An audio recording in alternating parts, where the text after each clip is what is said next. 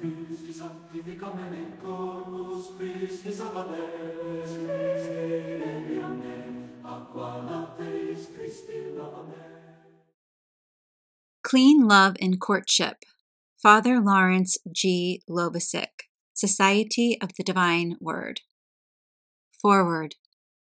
My dear young friend, this booklet contains heart-to-heart advice to safeguard your deepest and most enduring happiness.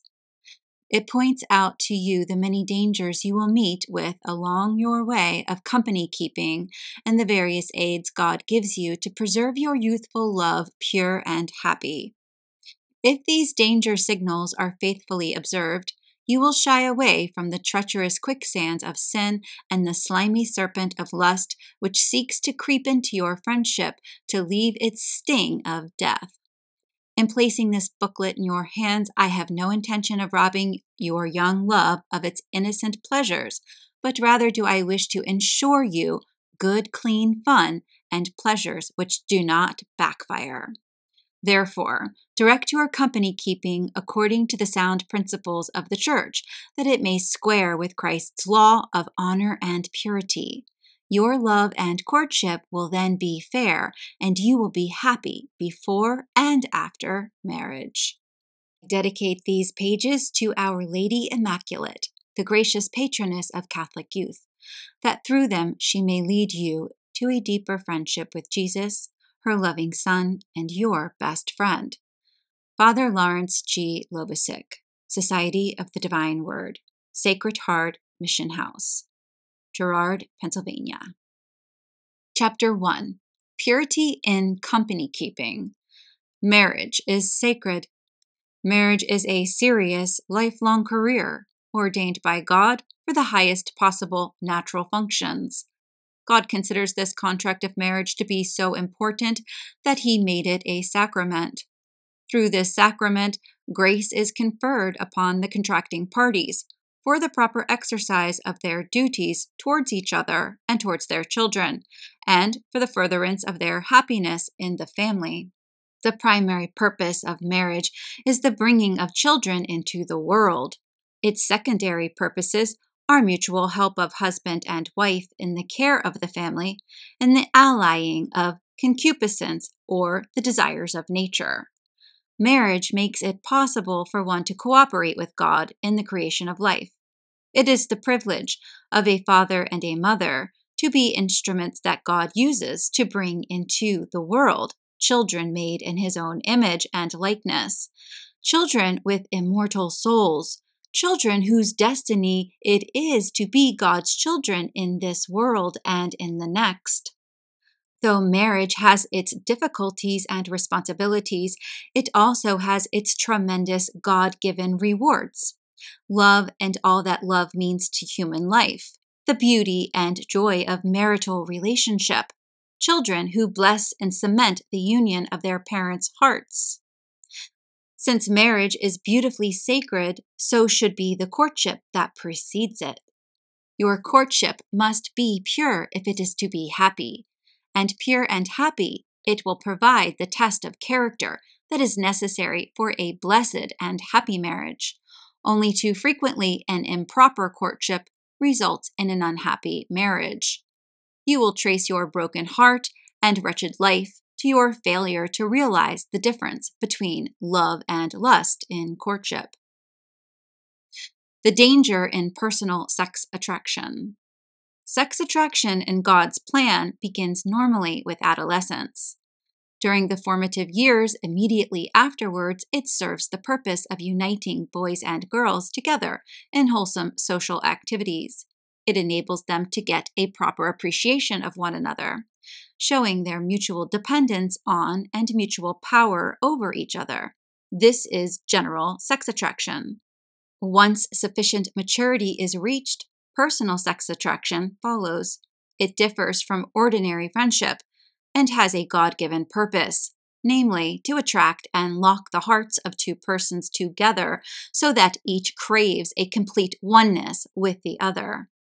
This desire to blend and share their entire lives is a perfect inducement to marriage.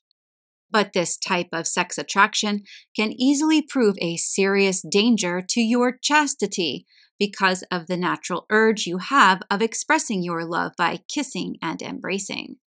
In the beginning, there might appear to be no danger at all, but you would not think of any immodest show of affection. Nevertheless, you are emotionally thrilled just to be with this particular person who attracts you in a very special way. This emotional state is heightened by caresses, and physical passion is very easily aroused. Physical passion cannot be the aim of unmarried people in expressing their love. Never forget the weakness of human nature. Even since Adam fell, the appetites of the senses are no longer under the perfect command of reason.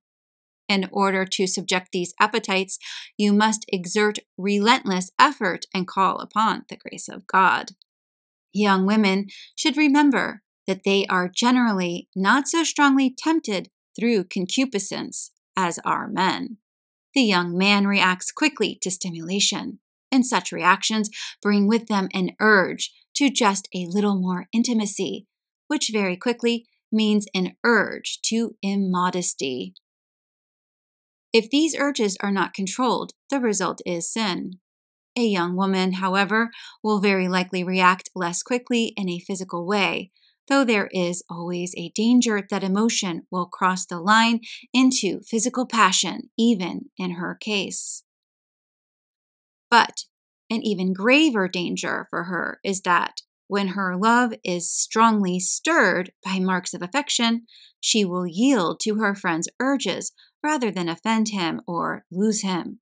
When the fires of passion are once enkindled, a natural craving for self-surrender often overpowers her. This is the danger to chastity that is inherent in personal sex attraction. Therefore, the impulses of personal and physical attraction, namely the attraction of body to body, should be held in check.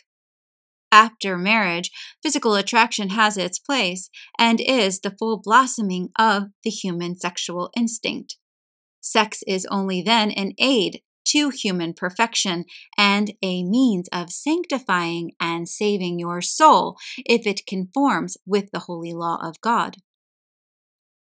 Purity is beautiful. Faith tells you that the use of sexual powers according to the will of God is something beautifully sacred, but the exercise of that same power in any way whatsoever outside of marriage is a desecration. Just as the Mass itself is the most glorious thing in the world when said by a true priest, but is a sacrilege of the worst kind when some impostor goes through the same ceremonies. The Christian attitude towards the body is one of great reverence. Reverence for something our Lord wishes to be sacred. Your body is your soul's helpmate in its quest for God. St. Paul says, your bodies are members of Christ. You are Christ's. For all these reasons, you cannot use your body as an instrument of sin. That body is destined to rise with Christ in glory. At communion, Jesus plants in it anew the seed of the resurrection. Your body is a temple of the Holy Ghost, for God dwells in your soul through sanctifying grace.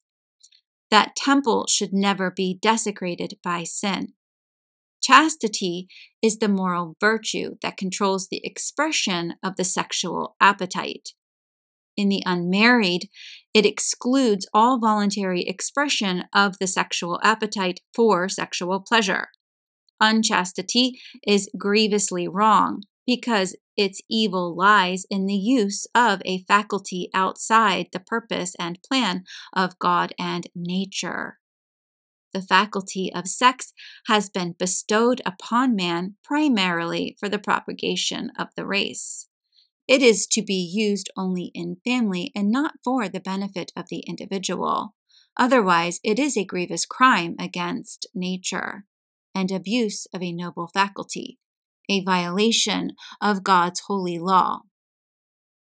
The virtue of purity is beautiful and most pleasing to God. The angels have no need to fight impurity. Man must wage war against the sins of the flesh. And if he remains pure in the face of these temptations, he becomes greater than the angels. Love purity is a great treasure and the fairest adornment of your soul. Let the desire for complete sinlessness get into your bloodstream. It will have a beneficial influence on your whole character, give you a sense of self-control, a confidence that will enable you to look the world straight in the eye. You will command respect of others. That is the reason why a decent young man really respects the young woman who quietly refuses to be pawed over and necked. He wants a wife who has kept pure. A decent girl breathes a sigh of relief when she finds that a young man respects her as a human being, as a friend, and as a lady. There is nothing so beautiful and so powerful as virtuous loveliness. Riches, high position, physical beauty, none of these entrances as does sinlessness. Self-control, purity exalts the soul while preserving it from defilement. A clean heart is a happy heart. Chastity imparts a beauty and loveliness entirely distinct from mere natural perfection of feature and grace of body. In the exercise of chastity, you need not be prudish or be on the lookout for evil. On the contrary, your virtue, sustained by the sacraments and prayer, will become your protector from vice. Guarded by the innocence of your life and the prudent exercise of modesty and dignity, you can meet your friends and enjoy their companionship in a wholesome and unaffected manner. On the other hand, the vice of impurity is ugly. It is a tyrant. Once you surrender to it, you will find it will eat away your ideals of moral goodness and will make you afraid of the open. It will breed selfishness of the worst kind. It will weaken your will and make your reason a slave to mere physical instincts, when it should be their master. God hates impurity because it is an ugly vice. God loves purity because it is a beautiful virtue, a reflection of His own infinite beauty and sinlessness. Impurity is forbidden. Number 1, the natural law forbids impurity. God has stamped this law upon our very being, and it is expressed by our conscience and a feeling of shame when we are guilty. To seek indulgence in the sex appetite without regard to its purpose, namely bringing children into the world, is a crime against nature and the lowering of ourselves to a level below that of a beast. This purpose is lawfully sought in the state appointed by God, and that is the married state. The soul and reason must rule the body and its animal appetites. A man who thinks sensual pleasures an end in themselves to be sought quite lawfully whenever desired will himself end in a corrupt heart, an enfeebled mind, and a paralyzed will, his whole character ruined. He is a slave of the devil. Number 2, God's moral law forbids impurity. Chastity is a virtue, and impurity is a vice. God forbids this vice in the 6th and 9th commandments. Thou shalt not commit adultery. Thou shalt not covet thy neighbor's wife. Number 3, Christ forbids impurity. Whosoever shall look upon a woman to lust after her has already committed adultery with her in his heart. Matthew 5, verse 28. If thy right eye scandalize thee, is an occasion of sin to you, pluck it out and cast it from thee. For it is expedient for thee that one of thy members should perish, rather than thy whole body be cast into hell. And if thy right hand scandalize thee, cut it off, and cast it from thee. For it is expedient for thee that one of thy members should perish, rather than thy whole body go into hell. Blessed are the pure of heart, for they shall see God. Matthew 5, verse 8.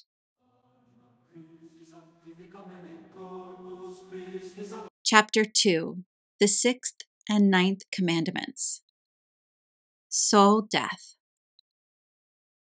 True happiness comes from God. It fills your heart if you live according to God's plan and His commandments. Unhappiness comes from breaking those commandments by sin. Disobedience is the spirit of Lucifer. I will not serve. God can't tell me what to do. Since mortal sin is a grievous offense against the law of God, it is the greatest tragedy in the world. The emphasis is on God. You are made His child and friend in baptism. He gives you His life, the supernatural life through the sacraments. And then, in a moment of selfishness, you turn your back on Him. Do not try to make yourself believe that hurting those around you is the only possible evil. God does not agree with that view. When you break God's law, you hurt God and yourself. Sin is called mortal because it causes death to your soul. It is a complete turning from God. If you do not want God in your heart, He will get out. He will not force Himself on you. And if He leaves you, He takes with Him the supernatural life, which means spiritual death for you. Because without God, there can be no spiritual life, no happiness either. The apostle says, the wages of sin is death. Romans 6:23. Breaking God's law by impurity in company keeping spells death. Death of the soul through the loss of sanctifying grace. Death of the peace of conscience through the crushing remorse for sin. Death of the delightful consciousness of the possession of unsoiled purity. Death of high ideals. Death of the lofty esteem and sacred reverence two people formerly had for one another. Spiritual death of mortal sin brings misery and unhappiness in this world and eternal damnation in the next. Sin and damnation seem to be out of tune with the spirit of our time. Just because people have stopped talking about sin, do not let yourself be fooled into thinking it must not be so bad. Sin is just as nasty and just as harmful today as it ever was. Do not excuse your shortcomings on the plea that everybody is doing it. Evil may never be done even if everybody is doing it. Because it is too much trouble to behave yourself, you cannot say it is all right to misbehave. It is God, not people, who declares what is right and what is wrong, and He is right, and His church with Him, even though the whole world may call Him wrong. The misery of the world is due to that selfishness, which puts our own pleasure ahead of God's will.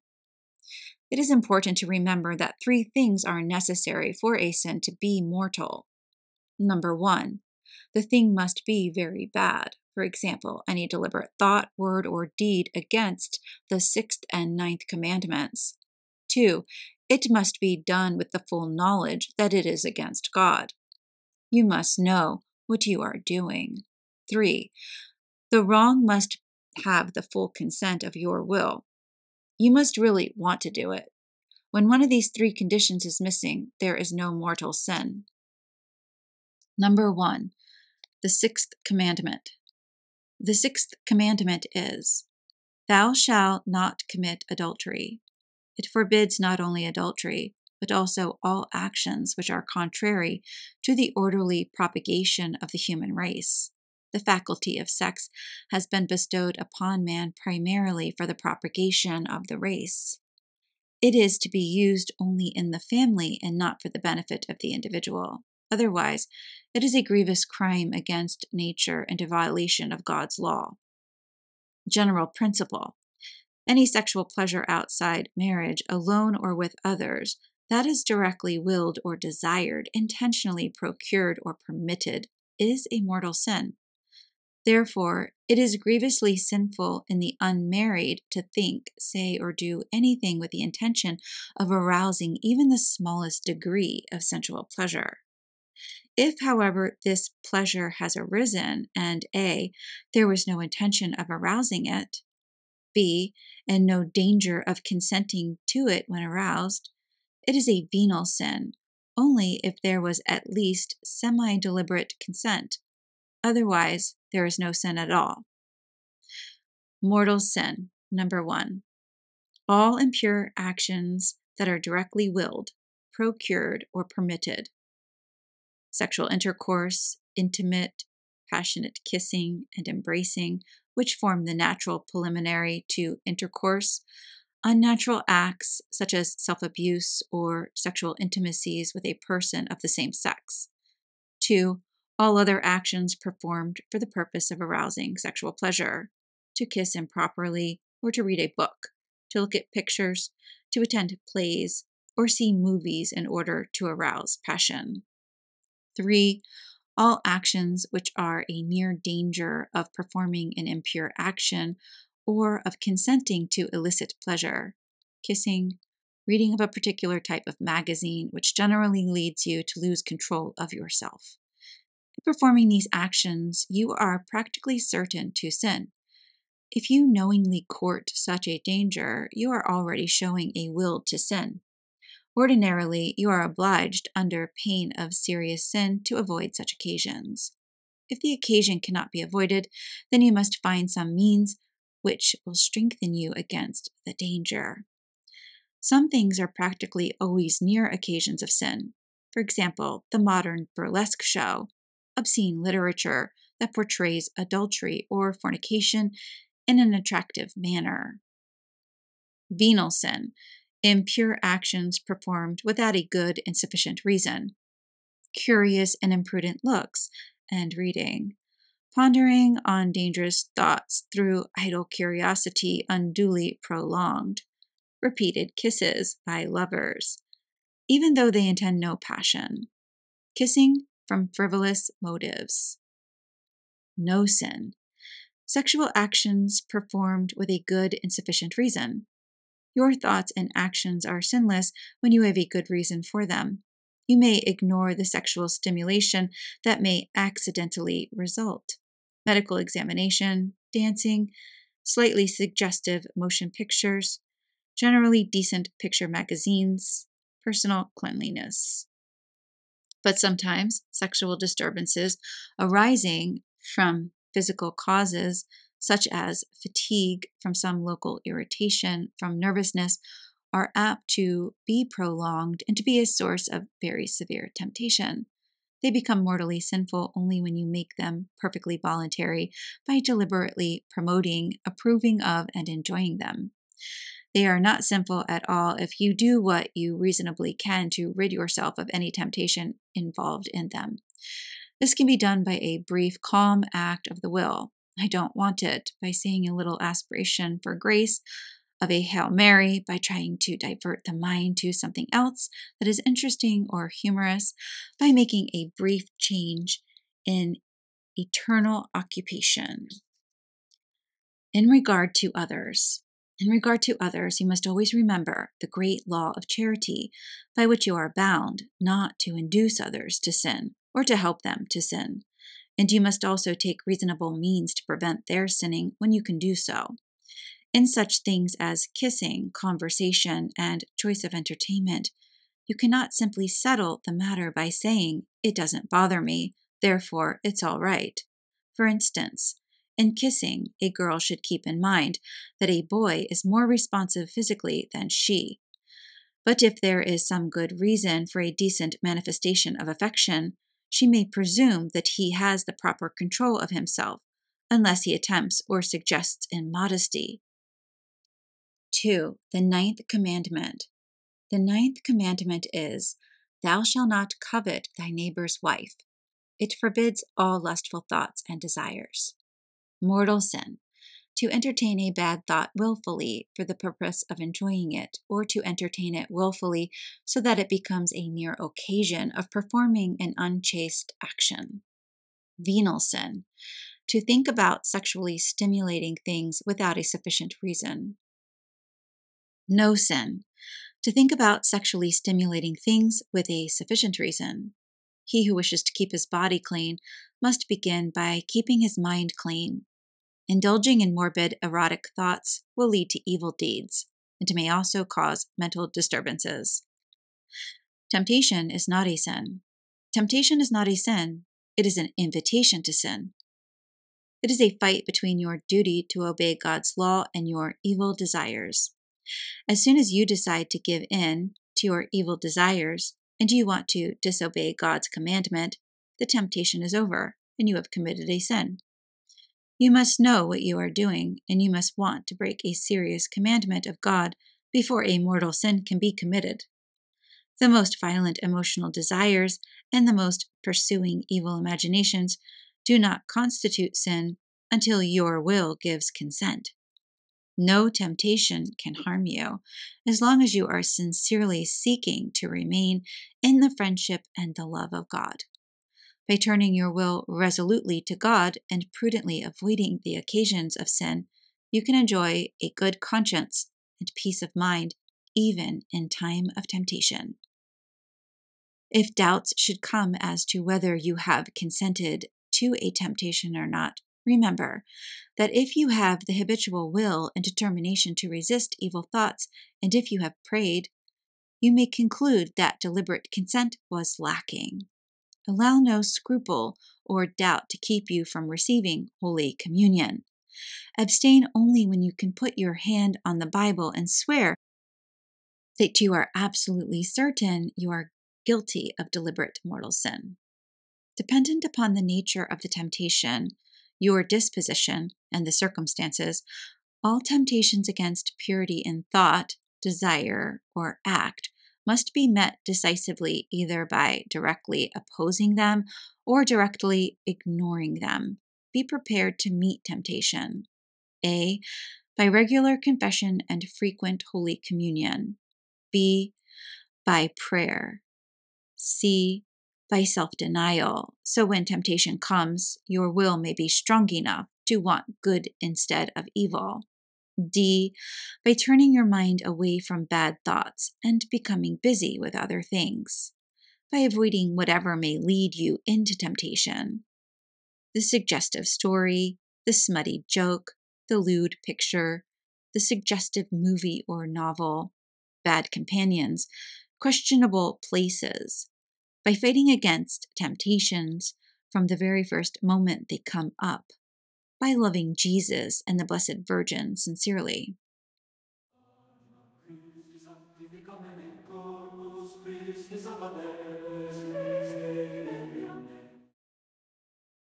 Chapter 3. Pitfalls in Company Keeping. Number 1. Passionate Kissing.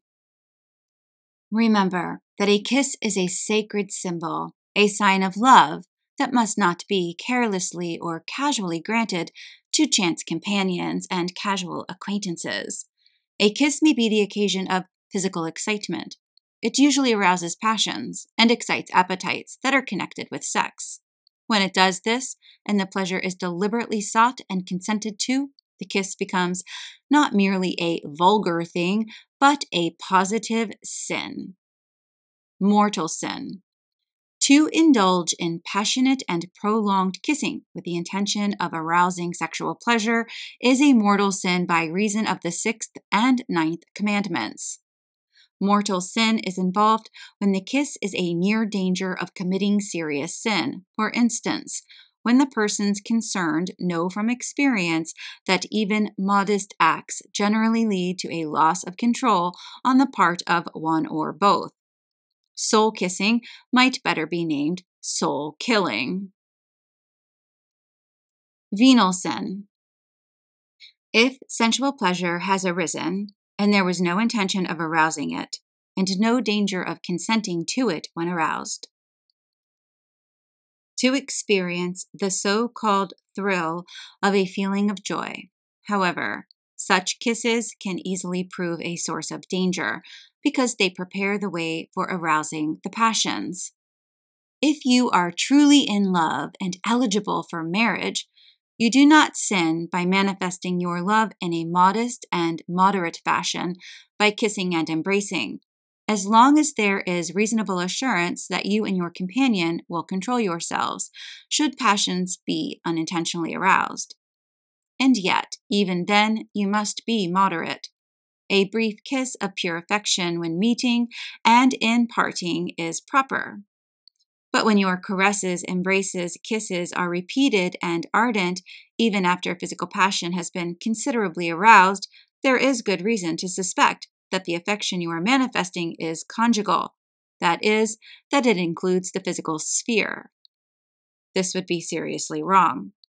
Perhaps more than 90% of the vilest sins of impurity have had their beginning in such kisses. Therefore, since your caresses and kisses, though well-intentioned, may quickly arouse passion and flame into lust, the wiser and safer course is to abstain from all physical contact, which might lead to immoderation. Ardent kisses should be held at a high premium. They should be so priceless that only a husband, given at the foot of the altar, has the price with which to buy them. This price is not gold. It is integrity. There, your natural expression of love will be part of the holy sacrament of matrimony.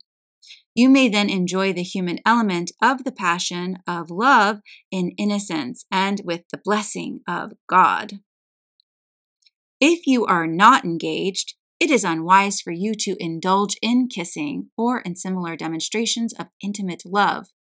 Protect yourself and the young man you love by refraining from undue familiarities. They may soon become so, if not sinful now. If you are ready to grant unmaidenly privileges to a young man, you lose just that much of his respect. He will naturally conclude that you are ready to lend your lips and affection to anybody who comes along. Sensible men want the lips that have seldom been kissed. The path that leads to the ruin of women is paved with the kisses of men. The thing that no money could have hired them to do, that no arguments could have persuaded them to do, they have been kissed into doing. No girl is safe who easily permits men to kiss her. The goodnight kiss is especially fraught with danger. Too easily it becomes prolonged and passionate and leads to improper familiarities.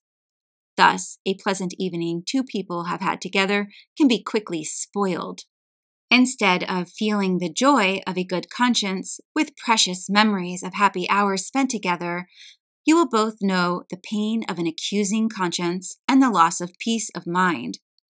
If you value your honor and virtue, you will either forego the goodnight kiss altogether, or else you will engage in it with the reverence and respect with which you would want your own sister to be treated in this regard. Remember that God is the third party in all your company, and that His eye is on you as you part. Do not cheapen yourself by silly light kisses. There is one answer you can make to a man's request for cheap kissing or necking. Ask him if he would like his own sister to kiss any man who happened to call on her. Ask him what he would advise his sister to do if she were in your place. Ask him if he would like to think that the girl he is going to marry someday had kissed 100 men who were mere casual acquaintances. Modest womanly reserve commands respect and admiration. Number 2, petting or necking.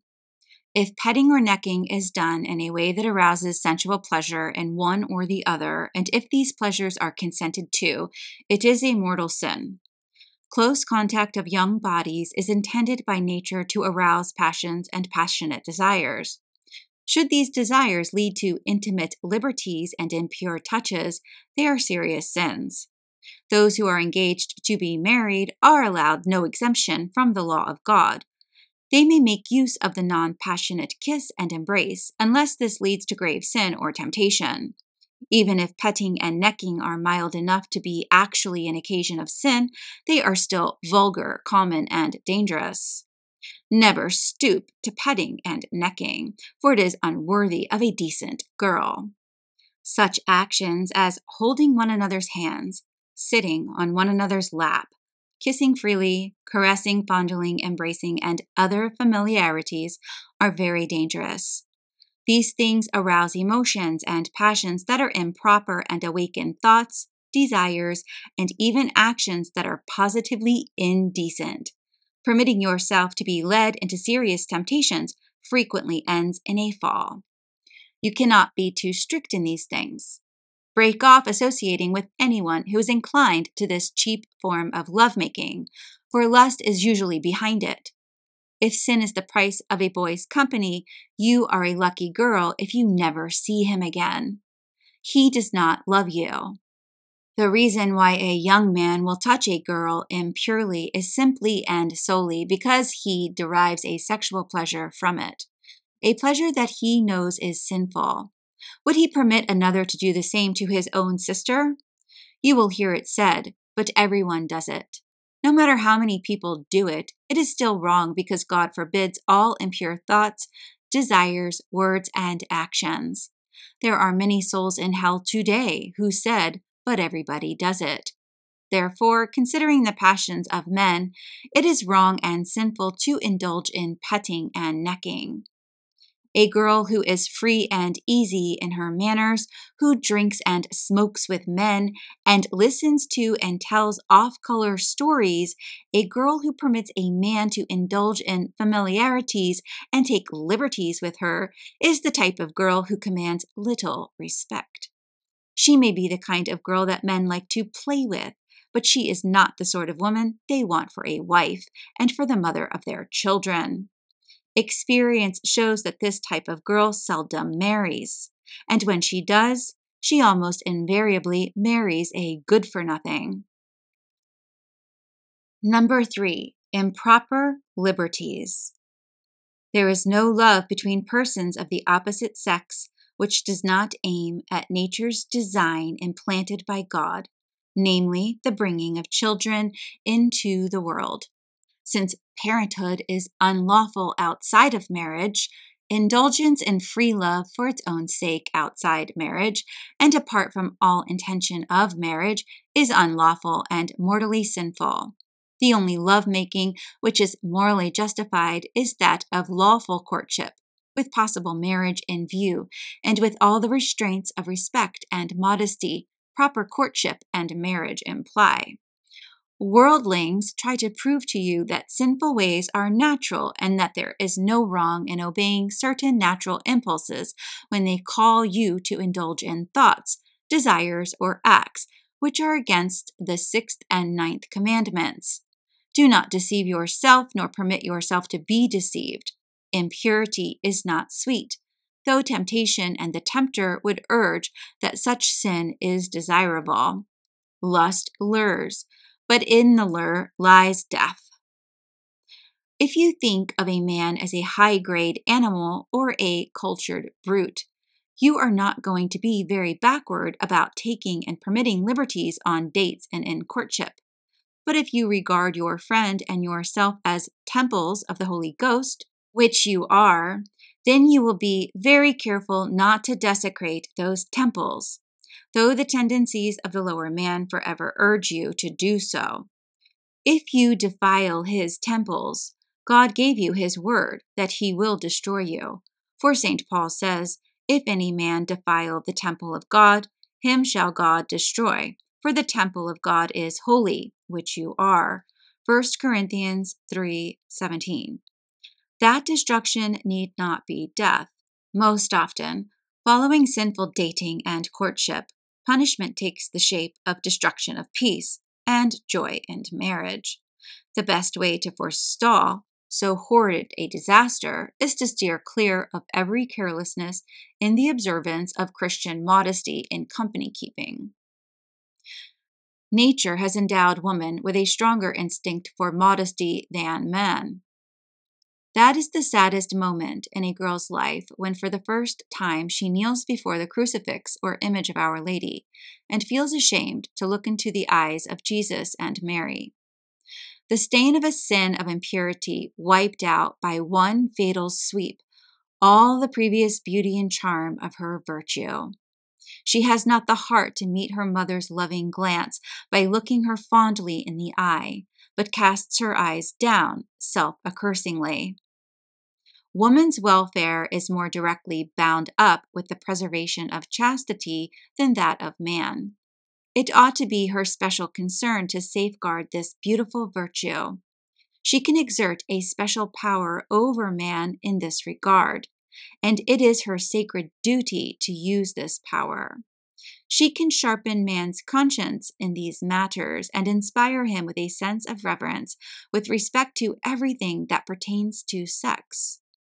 It depends largely on her whether the sex relation will be ennobled or degraded. Man is inclined to look up to her as an ideal. It is her fault if she steps down from the pedestal and cheapens herself.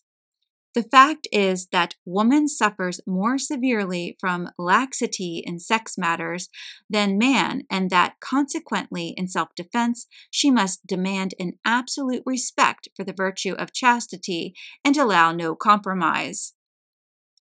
A young woman who prevails on her fiancé to approach the sacraments with her at regular intervals builds up a strong bulwark against improper advances and obtains the best guarantee for a happy future. Nature also gave man the instinct for the maintenance of manly honor and chivalry, which prompts him to earn the respect, attachment, and love of a pure woman. Nature inclines him to be a chivalrous protector of her virtue and honor, making him willing to suffer any hardship in order to keep her innocence from every harm, as he would in the case of his own sister. When, instead of protecting a woman's virtue against others, man himself turns traitor and to satisfy his low carnal desires, does what he can to wreck it, he disgraces his manhood, plays false to his title of Christian, and renders himself an object of scorn and disgust to the woman he seduces. A man who takes undue personal liberties with a girl is her deadliest enemy, a robber who has deprived her, not of all her money and jewels, but of her greatest possession, her spotless innocence. The meanest criminal, even if he murdered her in cold blood, would not be able to harm her as she has been harmed by her so-called friend. A girl's worst enemy is this sort of friend, who, demon-like, desecrated and devastated the beautiful temple of her soul. The preservation of chastity depends on the presence of honest and genuine love. He who sincerely loves will keep the proper distance and will not allow the bloom to be worn off the flower of love by cheapening immoral intimacies. True love gives strength of character and assists in the acquisition of self-control. It never takes advantage of another for the sake of personal gratification. To preserve bodily integrity before marriage, a young man must also possess some knowledge of women. Good and pure-minded women inspire respect and make the task of a young man easy, for he will have no difficulty in keeping the right distance. A self-respecting young man will have nothing to do with girls of loose morals, who hold themselves cheap and sell their favors like wares. But it is the height of chivalry to deal with an intermediary group, thoughtless, superficial girls who play with fire. They test to the utmost the character of a good young man. He must protect these silly creatures against their folly and against his own passions, which they foolishly arouse. In order that a young man may keep the virtue of chastity intact in himself and in his prospective life mate, he must firmly believe in the possibility of a chaste life before marriage and be convinced that God demands sexual abstinence outside the married state. God imposes no duty that is beyond our power, and he knows well what man can accomplish aided by his grace. This realization will influence the young man's attitude towards his fiancée and make him feel ashamed of any improper intimacies. Very wisely, a decent girl will conclude that if her lover insists on indulging in mutual indecent liberties in courtship, and if he cannot master himself in the period immediately preparatory to marriage, when this mastery is comparatively easy, she cannot expect him to control himself after marriage, when control is likely to be more difficult. What chance would she have for salvation and happiness in a marriage in which her partner would be a constant occasion of sin to her? The loss of chastity will be a terrible memory in afterlife and a source of painful reproach. Chastity untarnished will be a source of moral strength and the best guarantee of fidelity in the marital union. A frequent reason for cursed marriages is the folly of couples who, under the screen of courtship, usurp the privileges of married life without assuming the burdens of it. Had they abstained from illicit lovemaking in their courtship, God would have blessed them with the sacred and lasting love of the sacrament of matrimony, and its subsequent blessings bestow. Since they love in an unholy way before they married, God consigns them to a loveless life after their marriage. Not infrequently, they must bemoan in their vain punishment or trial of not having children. Nature has its fixed purposes and limits. Once these are willfully perverted, ignored, or ruthlessly exhausted by immoral practices, no regret or promise of betterment will ever restore nature's forces to their productive power. Against such sins, St. Paul warns, "Be not deceived, God is not mocked. For what things a man shall sow, those also shall he reap. For he that sows in the flesh, of the flesh also shall reap corruption. But he that sows in the Spirit, of that Spirit shall reap life everlasting." Galatians 7:8. When you prepare for a date, you may make yourself as attractive as possible. That is the sensible thing to do if you do it with a good intention. That is, to show that you respect both your escort and yourself by making yourself as innocently inviting as you can. But by all means be reserved and hold your treasures from rough hands and evil desires. Rather die than permit yourself to be embraced and kissed by the men who seek your company and extend their social courtesies only to demand that you pay by surrender to their desires. The man takes you to the movie, to dinner, to a dance, to a party, or for an automobile drive, but you owe him no liberties for this. If you are an earnest Catholic girl, you will retain the grace of God and your self-respect while enjoying the esteem of all good men. You will even make evil minds pause, dazzled by the purity in your eyes, the modesty of your actions, and the reserve in your words. Number 4, the parked car. Enemy number 1 to the chastity of young people is the parked car. With the cloak of darkness and seclusion thrown around them, young couples parked along country roads are deliberately subjecting their virtue to a great and violent strain. Parked automobiles, scenes of passionate kissing, petting, and necking are truly graveyards in which are buried the innocence and purity of thousands upon thousands of young men and young women. Here, so-called love turns out to be lust, the most selfish sin, which seeks impure self-satisfaction at the expense of another's virtue. If you are a decent girl, do not drag down a young man into the mire of impurity by consenting to have him park his car, thus giving him a favorable occasion for sin. Even under favorable conditions, every young man has to struggle to keep pure. God said, "He who loves the danger will perish in it." Therefore, avoid the parked automobile as you would a pest house, reeking with germs of fatal maladies. At the end of the evening's entertainment, do not let your friend accompany you into your home, but bid good night when you arrive there. This will be a protection for you both. To do otherwise at that time of night, when the other members of the family have retired, is to subject each other to substantially the same danger as that presented by the parked car.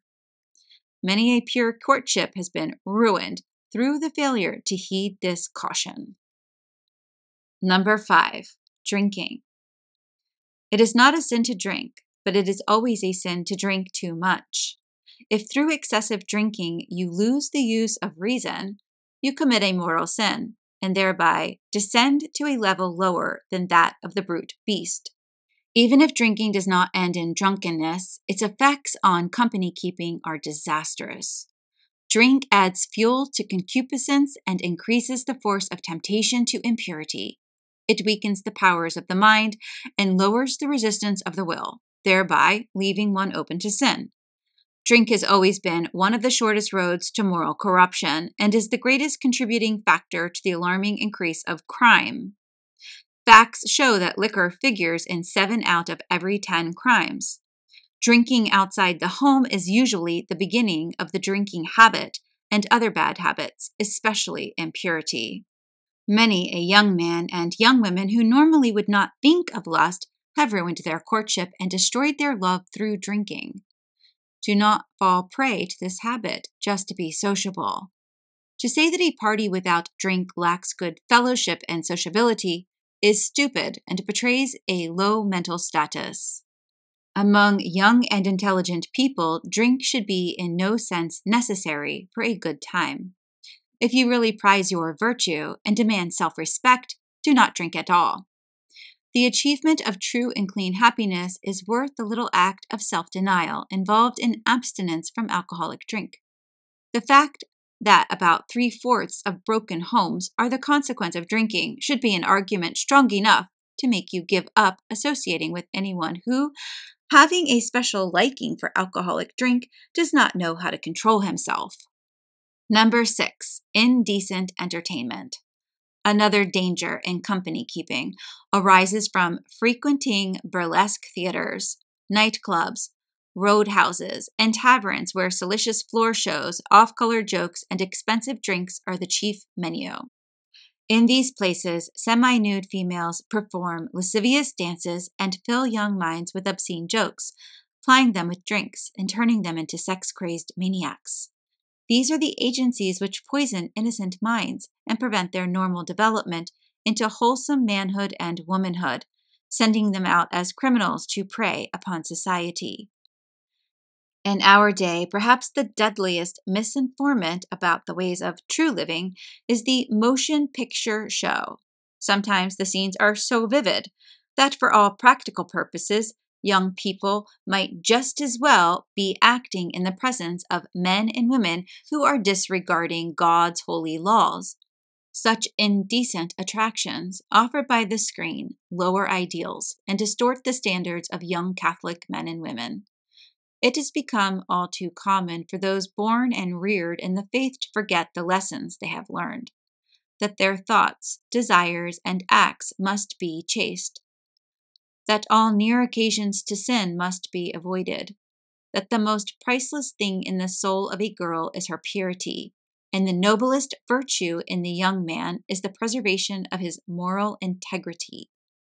Many a boy and girl can testify that he or she was guilty of the first grave lapse from chastity after having witnessed scenes of lovemaking and lustful seduction created by much publicized movie stars. Such a fire inhale the flames of lust, and your soul will die. Let the legion of decency be your guide in regard to the choice of pictures. Refrain from seeking pictures that are even partly objectionable. Number 7, immodest conversation speaking. Mortal sin. Immodest conversation with the intention of exciting the hearers to lust. Coarse language which would scandalize and excite the young and innocent. Venal sin. Immodest conversation which is merely suggestive or slightly objectionable. No sin. Serious conversation about sexual topics is permissible when there is a sufficient reason for it and proper precautions are taken. Listening. Mortal sin.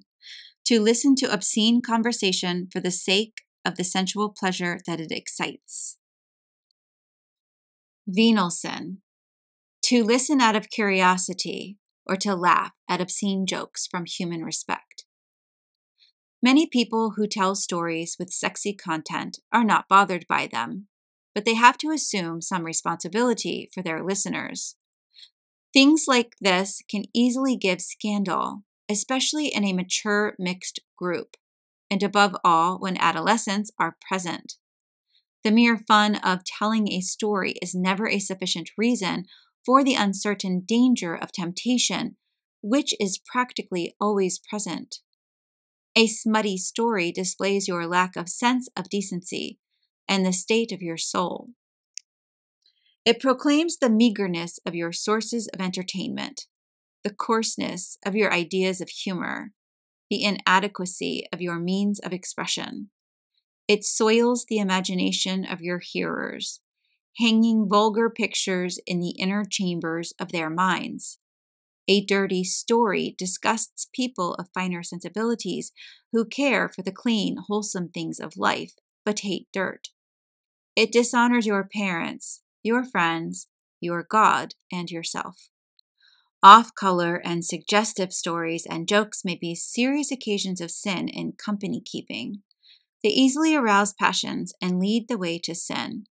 Make it a point of honor that you will never soil your date with a single dirty story.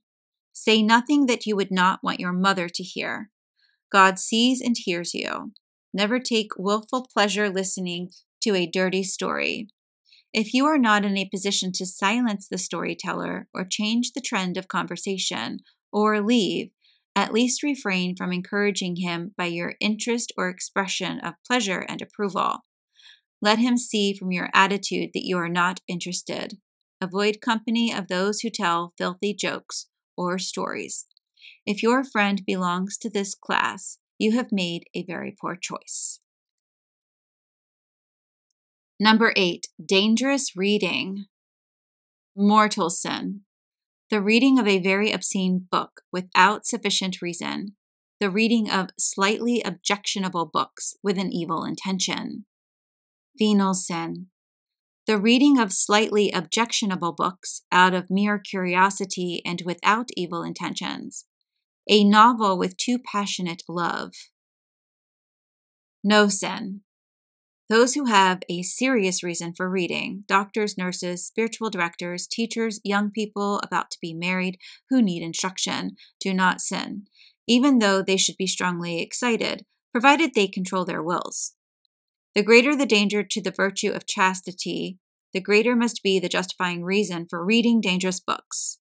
Even mere entertainment justifies one in ignoring occasional slight motions of passion caused by a few suggestive pictures or passages in books or magazines that are otherwise decent. But mere entertainment is not usually a complete justification for reading things that one finds strongly stimulating, even in an otherwise decent book or magazine. One of the great enemies to the moral cleanliness of youth is the avalanche of filth being poured upon them today by smutty magazines, lewd pictures, and newspapers which relate the details of sexual crimes and divorce scandals.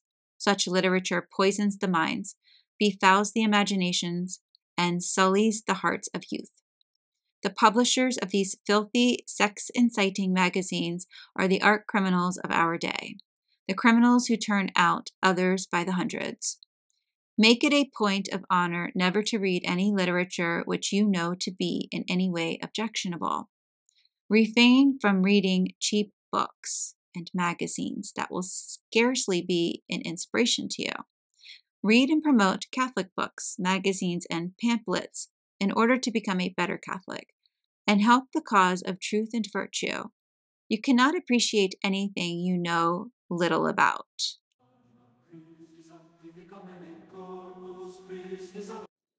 Chapter 4, Practical Tips on Dating. 3 general principles. Number 1, always keep your courtship on a high plane. Keep sex in the background. It must not dominate your thoughts and dictate your conduct. The physical must be subordinated to the spiritual because man is a spiritual creature and not mere animal. Allowing your courtship to degenerate to the physical world means a loss of honor and respect. An attraction which springs largely from the physical element of sex is an insecure foundation for enduring friendship and conjugal love. Pure love is the foundation of a happy courtship. The reason why there are so many sinful, saddened hearts in courtship is because too many young men and women fail to distinguish clearly between love and lust. And yet they are as completely different as day is from night. True love is pure, beautiful, noble, self-sacrificing. It is dominated by mutual respect for each other's character, not by mere emotional passion and lust. True love is unselfish, thinking only of the good of the other. It would rather endure any self-restraint than harm the other in any way. If lovemaking does not arise above the mere thrill of bodily sensations, it can be no more than indulgence in passion, which is lust. Lust, on the other hand, is ugly, base, selfish, impure. It seeks nothing outside itself. All fine promises and sweet expressions of love are but lies. A beautiful friendship is marred because the boy and girl permit indecent liberties, which are like vicious cancers eating their way into their very hearts and destroying virtue, peace, and happiness. Pure love is the best preparation for marriage. Lust draws down God's curse upon it. If by company keeping you are encouraged in purity, the true love is the basis of your friendship, and enduring affection will be the result. If through company keeping you are encouraged to impurity, then lust, not love, is the foundation of the friendship, and evil will be the result. There is a natural and necessary relationship between your conduct now and your status later in marriage. If a young man is selfish, loose, crude, unreasonable now, do not expect that he will be unselfish, high-minded, spiritual, and controlled in marriage. The sacrament does not change nature. They elevate it if it is disposed to be elevated. A foul love must be driven out by a fair love. In the pure love of a young man for a virtuous girl, he finds a shield against unchastity. Reverent love will be a protection for both. If a boy wants the girl he goes with now to be the best wife she can be for his children, if he himself wants to be the best husband he can be for her and the best father he can be for his children, he must respect that girl before marriage. He will do everything he can in a positive way and at any price to retain or regain his personal purity and to protect the modesty and loveliness of the girl he respects, even as Saint Joseph kept himself spotless and safeguarded the virginity of the Mother of God. Consequently, you need not resort to lust to enjoy one another. You will find untold happiness in the mere presence of the one you really care for, happiness which arises from the contact of mind with mind, of heart with heart, of personality with personality. This is infinitely more satisfying and enduring than mere contact of bodies. Wondrous beauty can be found in the character of any good boy or girl if you will only patiently look for it. A young man will surely win the heart of a girl if he always acts as a gentleman and places her upon his rightful pedestal of innocence and queenly modesty. In like manner, a girl will command the respect and win the love of a boy if by words and actions she makes it clear that she will not tolerate nor compromise her ideals of honor and integrity. Any momentary weakness may be implied as an invitation to dangerous liberties. Direct your friendship so that it may square with Christ's law of honor and purity in a chaste and noble love.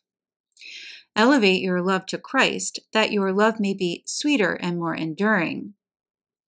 Then, leaving one another, you can walk to the communion rail and receive your Eucharistic Lord with reverent minds and chaste hearts. Where chaste love fills your company keeping, courtship becomes an aid to virtue and an encouragement to holiness. Number 2, follow a hands-off policy. The purpose of courtship is to prepare you for marriage by enabling you to find the boy who will one day be your partner in life. Hence, it is to be spent in the manner God has intended. Anything that is contrary to God's holy law in courtship should be avoided, lest the devil and not God rule your friendship and lead it most certainly to moral disaster. Too many perfectly decent and innocent girls do not understand a young man's problem of self-control. Many dangers and temptations will be avoided if you remember that the physical element of sex is more highly localized in man and that he is more easily aroused, while the psychical element is more pronounced in woman. Actions in contact which leave you undisturbed may greatly arouse the passions of your companion. Consequently, be considerate of him as well as of yourself and discourage any liberty which may be an occasion of sin. An earnest word, a look of disapproval, a sudden change in the conversation, a quick and determined step away will be a hint that a decent young man will not fail to take. With his senses restored to him, he will appreciate this firm yet sympathetic gesture and will admire you all the more for it, because he will see that you really want to keep your courtship clean. On the other hand, if you yield to his entreaties for certain liberties, he will be ashamed of himself for his humiliating defeat and disgusted with you, though he may not show it, because you occasioned it. You will equally share in this feeling of shame and disgust, especially if you realize that your womanly modesty should be your greatest treasure. It is therefore wise and even necessary for you to follow a hands-off policy.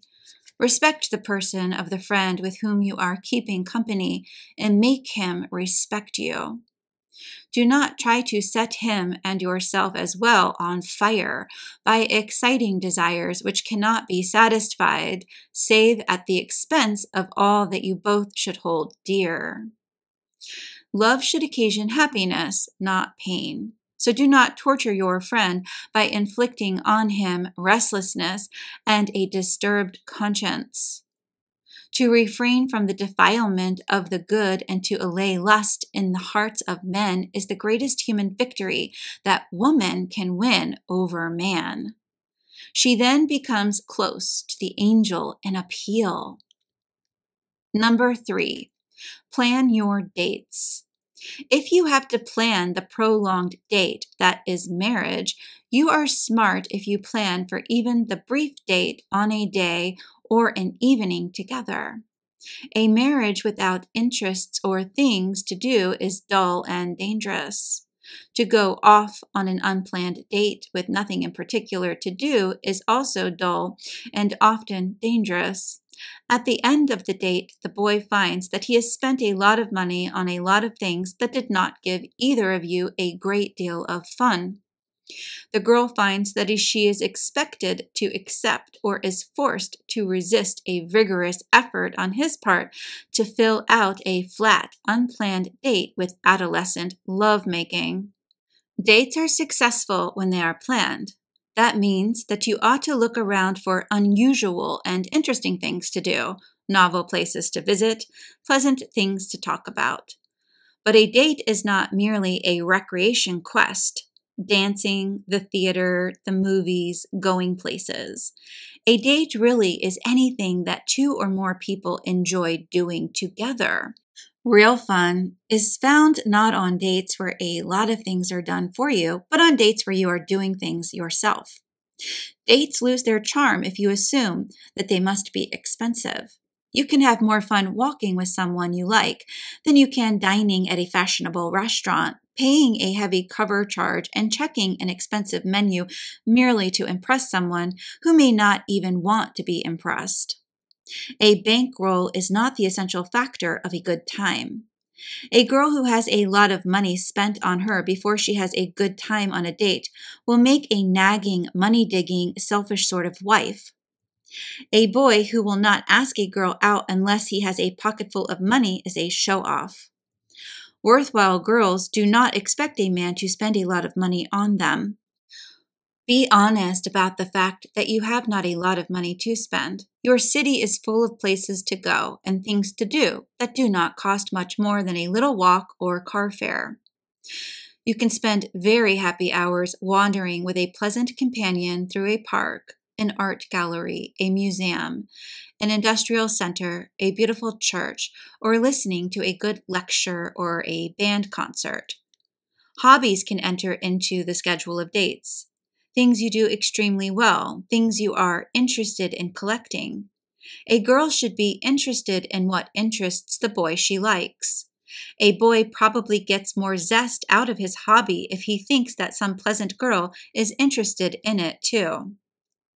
It is often advisable to add another couple to your dates if you find each other a temptation or danger. This is better than giving up dating altogether.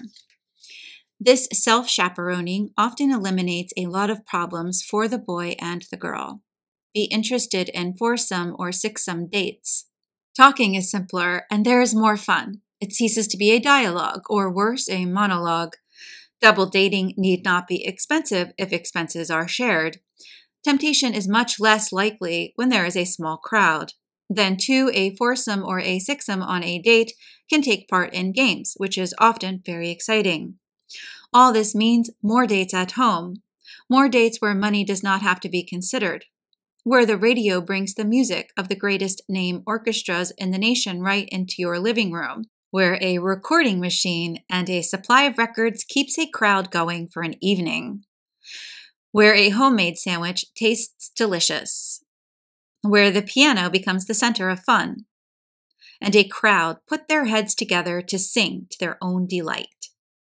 Thus, dates could be built around that very normal love that both boys and girls have for good, youthful talk. This sort of date will cut the occasion for adolescent lovemaking to a minimum.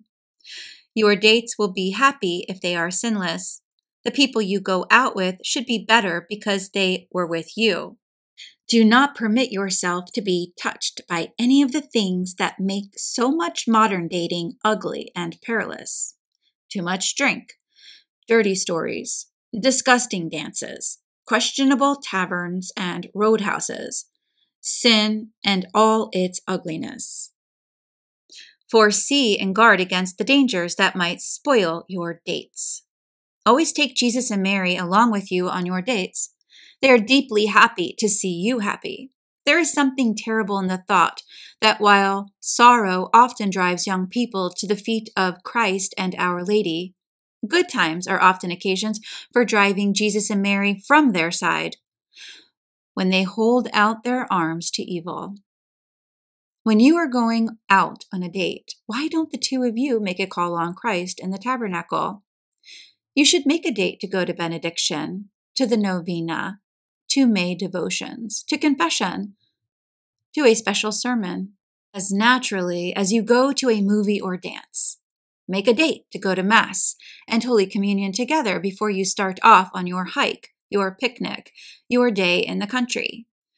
You can do nothing better than to make dates that include Jesus and Mary. There is no better company. Nothing could make your date happier. Don'ts on dates. Though the following suggestions are directed mainly to girls, they are equally applicable to boys, inasmuch as boys will know what is expected of a decent girl and will cooperate with her in preserving her virtue. Number 1. Don't forget that the chastity of your soul and your good name are your most precious possessions.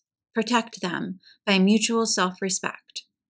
Therefore, always keep your courtship on a high plane and follow a hands-off policy, and by your manner give men to understand that your loveliness is not to be marred by unruly passion and sin. Number 2, do not permit expressions of love or friendship for another to be prolonged to the point of danger of lust, because all sexual pleasure outside marriage, that is directly willed, intentionally procured, or accepted, is a mortal sin. A selfish indulgence of your own passions, regardless of the welfare of the one you pretend to love, is not really love, but lust. Number 3, do not even permit passionate kissing to mar your date, for true love is dominated by mutual respect for each other's character, not by mere emotion, passion, and lust.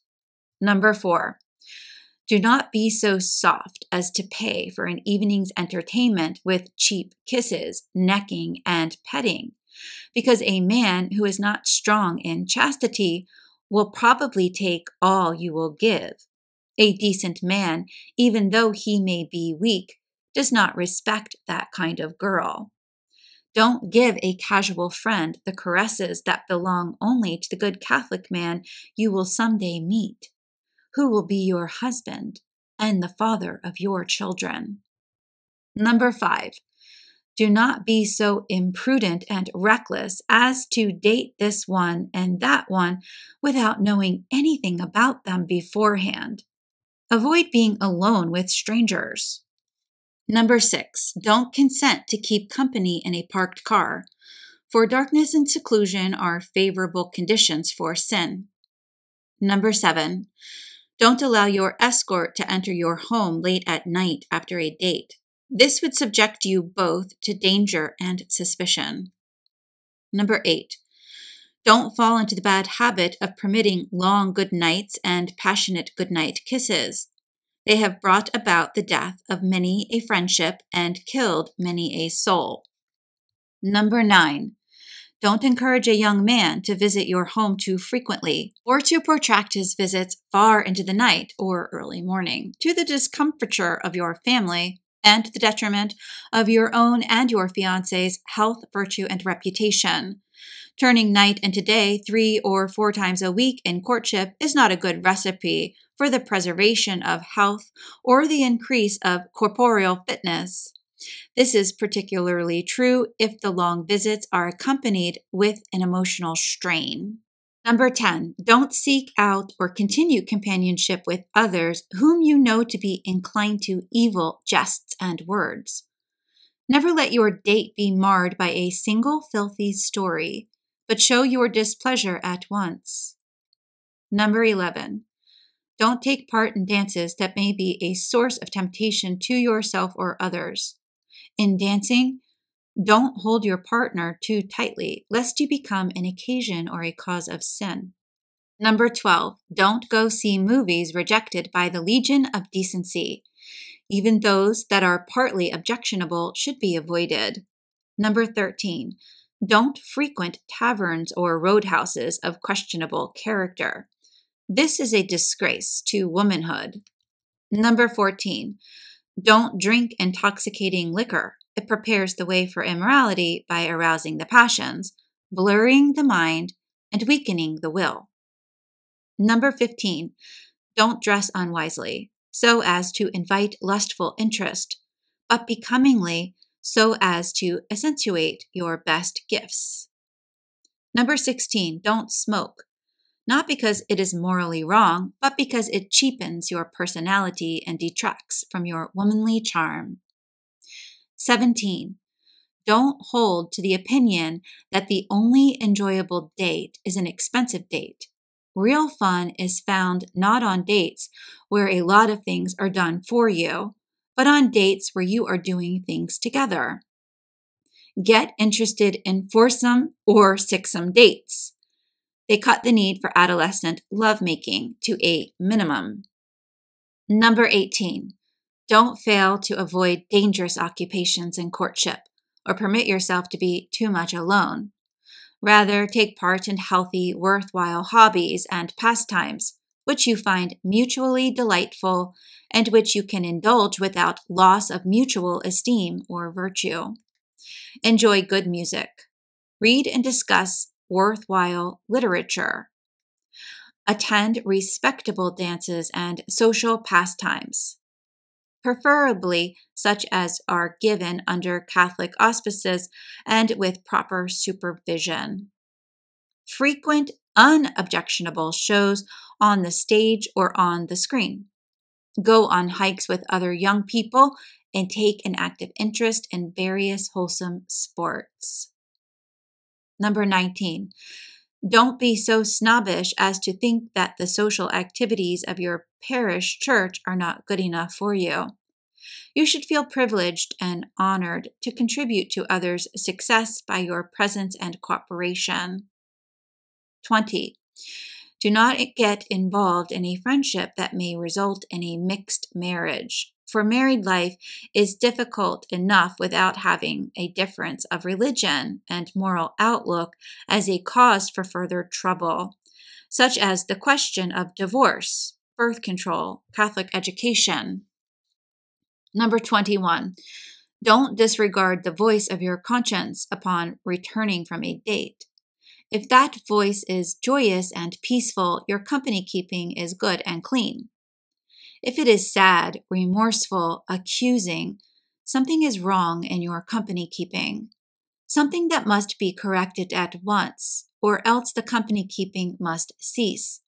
The state of your conscience is a decisive test. Number 22. Don't get serious about a boy who is not willing to prove himself by avoiding sin, especially impurity and drunkenness, frequenting the sacraments at least each month, and spending a reasonable amount of time in prayer daily. Never think of marrying someone who will not be able to make you better for living with him, for the foundation of a happy marriage is a holy love that will enable you to aid each other to practice virtue and fulfill your duties. Number 23. Don't neglect to use the means of grace God has given you to keep pure. The best protection against falling a prey to one's passions is regular confession and frequent Holy Communion, preferably each week or even daily, because these sacraments give you special actual graces to help you practice virtue and avoid sin. Other aids are daily Holy Mass, the cultivation of willpower through little acts of self-denial, the avoidance of dangerous occasions of sin, the counsel of one's regular confessor, the reading of good books, the companionship of virtuous friends, the daily rosary, and frequent recourse to God and Our Lady in prayer. Teenage dating. Dear teenager, company keeping prepares you for marriage. Every date has an influence upon your future. You sometimes need forcible reminders, lest wild desire for fun bring tragedy. Right or wrong companions can make or break your life. You should know exactly what is morally right and wrong on dates. This you will learn from the contents of this booklet. Though girls or boys don't rush madly out to sins of impurity, all too often they are tricked into what they were not properly warned against. Now God gave you a fourth commandment. Thou shalt honor thy father and thy mother. Your conscience tells you to obey your parents as God's representatives. They are responsible for you. They are right in fearing moral dangers from solo dates and friendships with doubtful characters. They also have a right and duty to make rules regulating your dates, because they really want to protect your fun and your future. The best thing to do is sit down with your mother or father and talk things over. They are your best friends. Let them decide what is right or wrong. Obey the rules they make concerning your life and dating in particular. keeping in mind the following simple suggestions. Number 1, you must have permission for dates. Permission can be given on a general basis. Every Friday night, you may attend school games and parties, or on a date-to-date basis. You may go to the basketball dance next Saturday. Your mother and father need not know each detail of dates, but they should have the general picture. Number 2, always ask permission if you intend to be away all night. This should be only with families your parents know and trust. Number 3, your parents have a right and duty to make some rules about cars and about the beginning and end of dates. The boy should call for the girl at her home, come in and meet the folks, bring her home and say goodbye, not at great length, at the door. Prolonged farewells in cars easily become dangerous. It is sometimes best to keep your dates on a group basis, that is, house parties, dances, skating parties. Group dates can be frequent in high school. Solo dates should be spaced out. Too much dating can very soon breed violent infatuation, and familiarity breeds a lot more than contempt. It leads you into sin. Silly going steady exclusively with one boy or girl has ruined many a promising youngster and even many a possible good marriage. Number 4, build up ideals in your mind. Obey rules because you are convinced they are sensible. This is far better than blind or reluctant obedience. Obey and respect your parents because they have your welfare at heart and wish to please God and protect your future. Number 5, your best assurance of a pure and happy youth is a close and tender friendship with Jesus and Mary. Such a friendship is fostered by at least monthly confession, frequent Holy Communion, weekly or even daily, regular prayer, especially the daily rosary.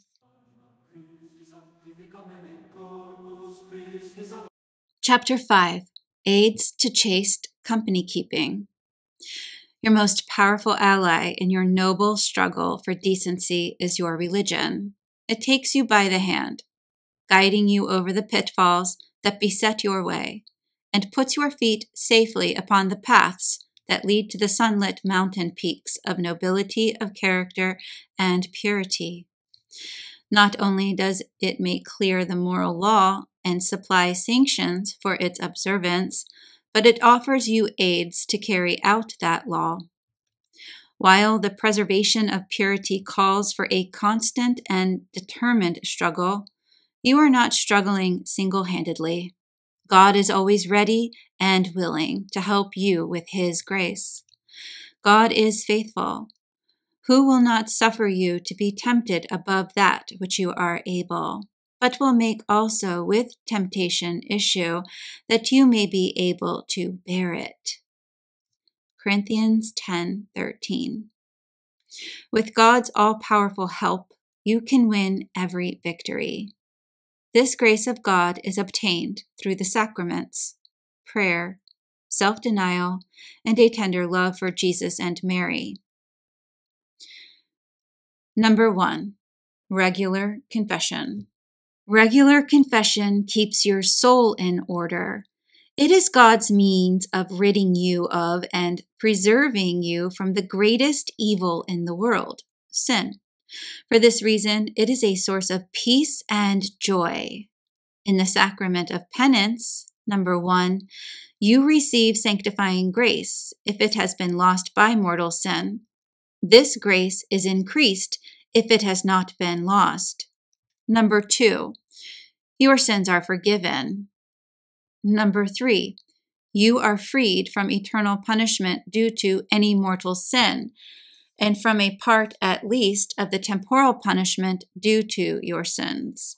Number 4, you receive actual grace, which is God's help to enable you to do good and avoid sin in the future. Number 5, you get back to the merits of the good works you have lost by mortal sin. Remember that the most important part of confession is not so much the telling of your sins as perfect sorrow for them. Your contrition is perfect when you are sorry because your sins offended God, whom you should love above all things for his own sake. But contrition is also a hatred for the sins you committed, with a firm purpose of sinning no more. This means that you must really want to make up your mind not to sin anymore and try hard to keep away from whatever leads to sin, such as bad companions, bad places, bad reading. If you do not really want to keep away from mortal sin and from whatever will surely lead you into it, you make a bad confession. In confessing your sins of impurity, remember the following.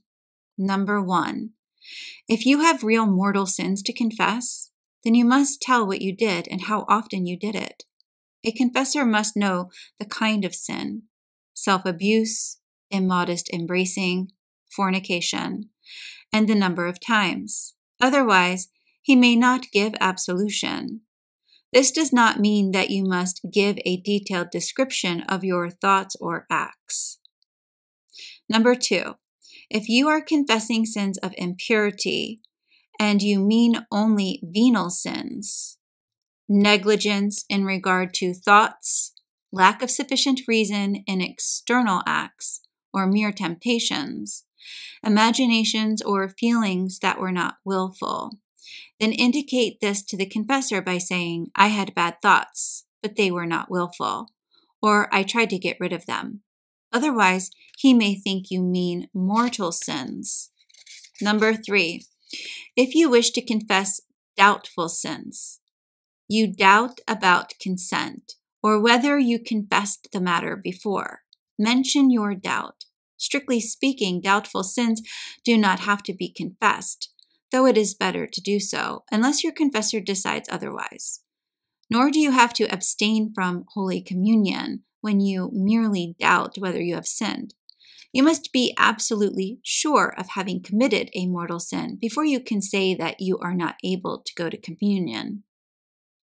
However, you should make an act of perfect contrition, which will dispose your soul for the reception of the sacrament. Number 4, if you have difficulties in regard to chastity, or if you are inclined to be scrupulous, you should have a regular confessor.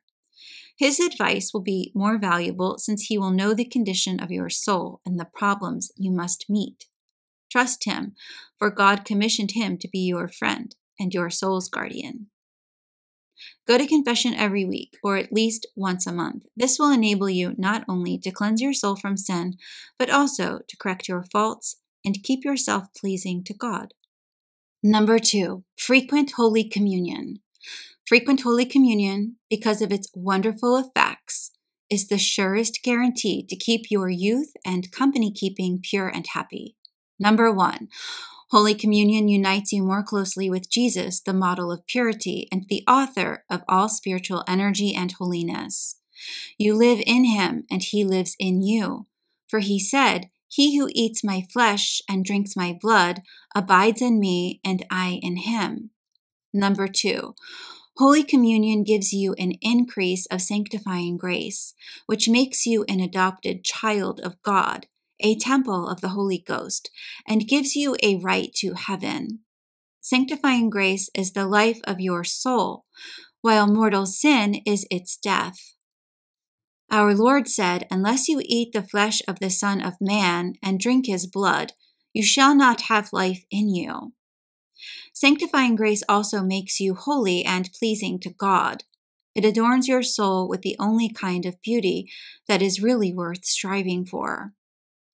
Number 3, Holy Communion gives you sacramental or actual grace, which entitles you to special help in times of temptation and in the discharge of your duties, for it enlightens your mind and strengthens your will to do good and avoid evil. For this reason, Holy Communion is a medicine for your soul when it becomes sick because of sin. Number 4, Holy Communion remits a part or all of the temporal punishments due to your sins. Number 5. Holy Communion is the best assurance that your prayers will be heard, if it is God's will. For Jesus said, "If you abide in me, and if my words abide in you, ask whatever you will, and it shall be done to you." No prayer can be more effective than that said after Holy Communion, when Jesus is present in your heart as God and man, as your best friend, ready to help you by means of the many graces he wishes to grant you. At Holy Communion, you can ask him to help you overcome the temptations you meet within the world. He will give you the strength you need to keep pure and to be faithful to his holy commandments, which are the foundation of true happiness.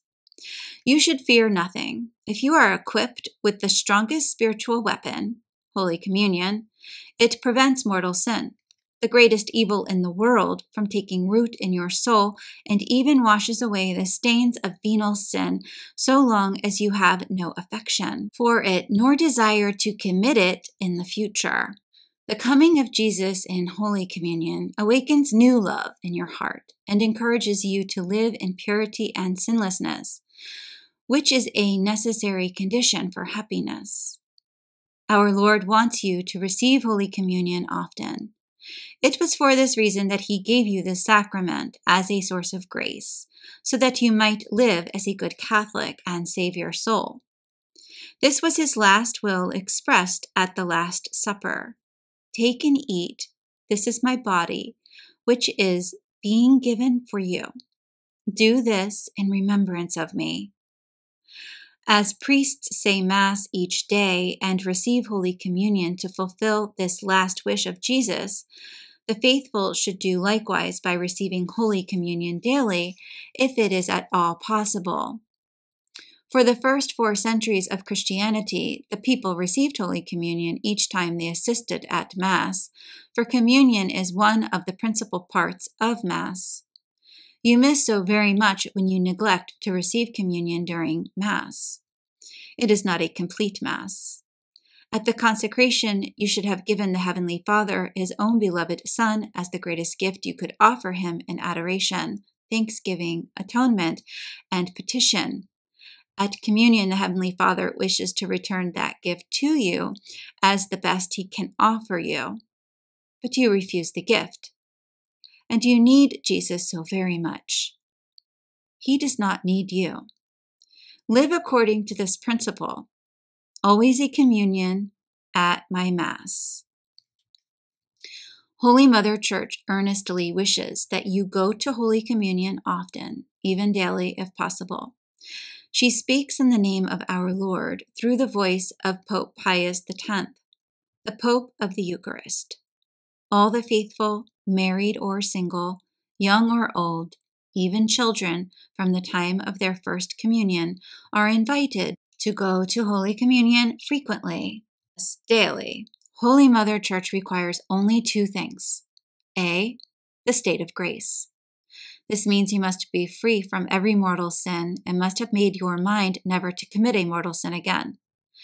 Doubts about whether you are in a state of grace or not do not keep you from receiving. Make an act of contrition and go without any fear. You must be certain that you have committed a mortal sin before you can say that you may not receive. Venal sins do not keep you away. Be sorry for them and come to the holy table. The fact that you were not at confession does not keep you away, as long as you are not in a state of mortal sin. Confession at least every 2 or 3 weeks is advisable for frequent communicants, but not necessary. If you cannot receive Holy Communion each morning, go at least on Sundays. B, a right and good intention. This means that you should not go out of mere habit, or because others are going, or because you want to be seen by people. You should go to please God, to be united with him by love, and to receive Holy Communion as a divine medicine for your sins and faults. The saints, too, urge you by their words and example to receive communion often. It was especially by receiving this heavenly food that they became saints. Your own soul urges you to frequent communion. It needs this spiritual food and strength to keep from sin and become holy. Your most important duty in life is to save your soul by serving God. All that you desire in this life, peace and joy, success and health, depends upon God's blessing, which you receive above all when you are united with Jesus in Holy Communion. Come to Holy Communion daily if you can. Number 3, prayer. Prayer is an unfailing means of grace and salvation. Our Lord said, "Ask and you shall receive." It is a particularly strong defense in time of temptation, for God will come to your aid when you call upon Him in your struggle against the serpent of impurity. Try to be always on friendly terms with God by getting into the good habit of praying frequently during the day by means of little ejaculatory prayers and aspirations. If you regularly spend some time with God each day, you will find it easy to call upon Him when you need Him. Prayer lifts you above the sordid things of this world. It purifies your mind and strengthens your will. It keeps your soul seeking after God alone, the real purpose of your life. With the weapon of prayer at your disposal, you are invincible. Prayer will keep you very close to your best friends, Jesus and Mary. Never let a day pass without asking them to keep you from sin. Never go on a date without first asking their blessing and protection and presence. A powerful prayer that has always kept young people pure and happy is the Holy Rosary. Pledge yourself to say it daily, especially if you are contemplating marriage. You can hardly make a better preparation. Keep your conversation with God, Our Lady, the angels, the saints, and you will walk among the stars. Number 4, self-denial. A general spirit of self-denial is manifested by self-control. This is most important if you want to keep your dating chaste and happy. Self-control can be exercised in these ways. Number 1, though you cannot prevent feeling pleasurable sensations and disturbing images, and cannot at times get rid of them, yet your will can refrain from consenting to and approving them. It can refrain from any external action that these things may urge you to do. Your will can avoid even the sources of stimulation so that the sexual passion's not even aroused. Example, questionable books and movies, improper speech and intimacies. Number 2, keep interested in something. Otherwise, you may easily turn to amuse yourself with conduct that is either sinful in itself or that quickly leads to sin. This will keep you from developing a morbid interest in sex. Number 3, cultivate a sincere, wholesome attitude that sees other things in life besides sex, so that you may not react readily to sexual suggestions. Number 4, never let a day pass without denying yourself some lawful pleasure in eating, drinking, or entrainment for the love of God. If you can deny yourself in little things, you will be able to deny yourself in time of temptation. Your cross in this life is these temptations, these forbidden yet attractive pleasures. But Christ said, "If any man will come after me, let him deny himself, and take up his cross daily and follow me. He that shall save his life shall lose it, and he that shall lose his life for my sake shall save it." By the cross of Christian chastity, you will most assuredly suffer, but you have nothing to lose, but everything worthwhile to gain. Hold fast to the glory of your shining innocence. Nothing you can ever gain will compensate for its loss. Your fidelity to your ideals may cost you much in money, in friends, in sacrifice, but the surrender of your ideals will cost you more. For a passing grain, you will barter eternity. A good conscience will be your sure reward. Only the heart without a stain knows perfect peace and joy. Number 5, Avoiding occasions of sin. Avoiding occasions of sin is but a form of self-denial. You need God's grace if you wish to be pure, but you must cooperate with that grace. You may receive the sacraments frequently, attend novena services, make the first Fridays, all with the intention of not sinning against purity in your company keeping. And yet, you may not be using the means at your command to avoid the proximate occasions of sinning. If you know that someone or something is an immediate occasion of sin for you, avoid that person or thing. You cannot be pure if you insist on putting yourself in danger of losing your purity.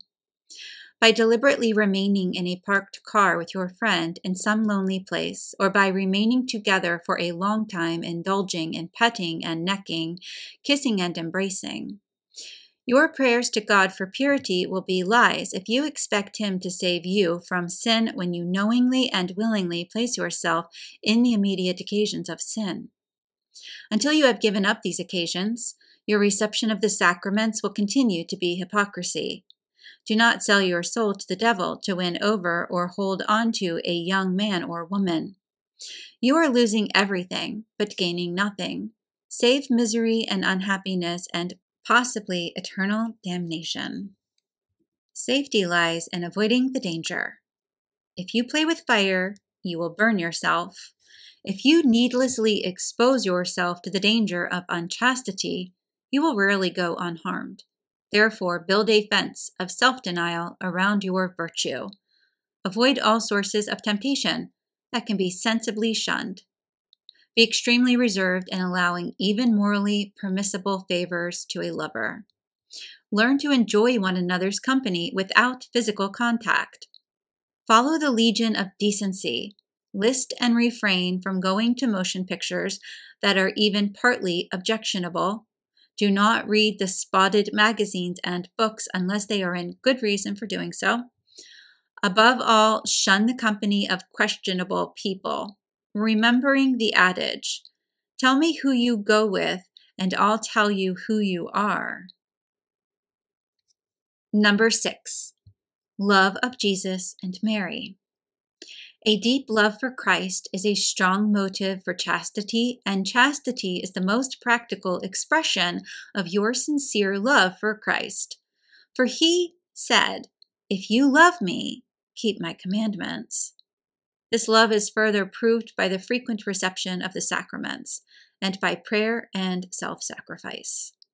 Remember that Jesus is your best friend, and that He is always ready to help you keep your heart clean. If you sincerely cultivate Mary's friendship also, you will be pure. To be her true child, you must love the things she loves and hate the things she hates. Purity is her favorite virtue. She hates nothing more than sin, for she has crushed the head of the infernal serpent. Call upon her, especially in time of temptation. With her help, you will triumph over the evil spirit who tempts you. She will give you the necessary help to achieve the ideal to which she inspires you. Never let a day pass without saying your Holy Rosary and 3 Hail Marys in honor of her Immaculate Conception for the grace of purity. Follow these by the invocation, O Mary, by thy Immaculate Conception, make my body pure and my soul holy.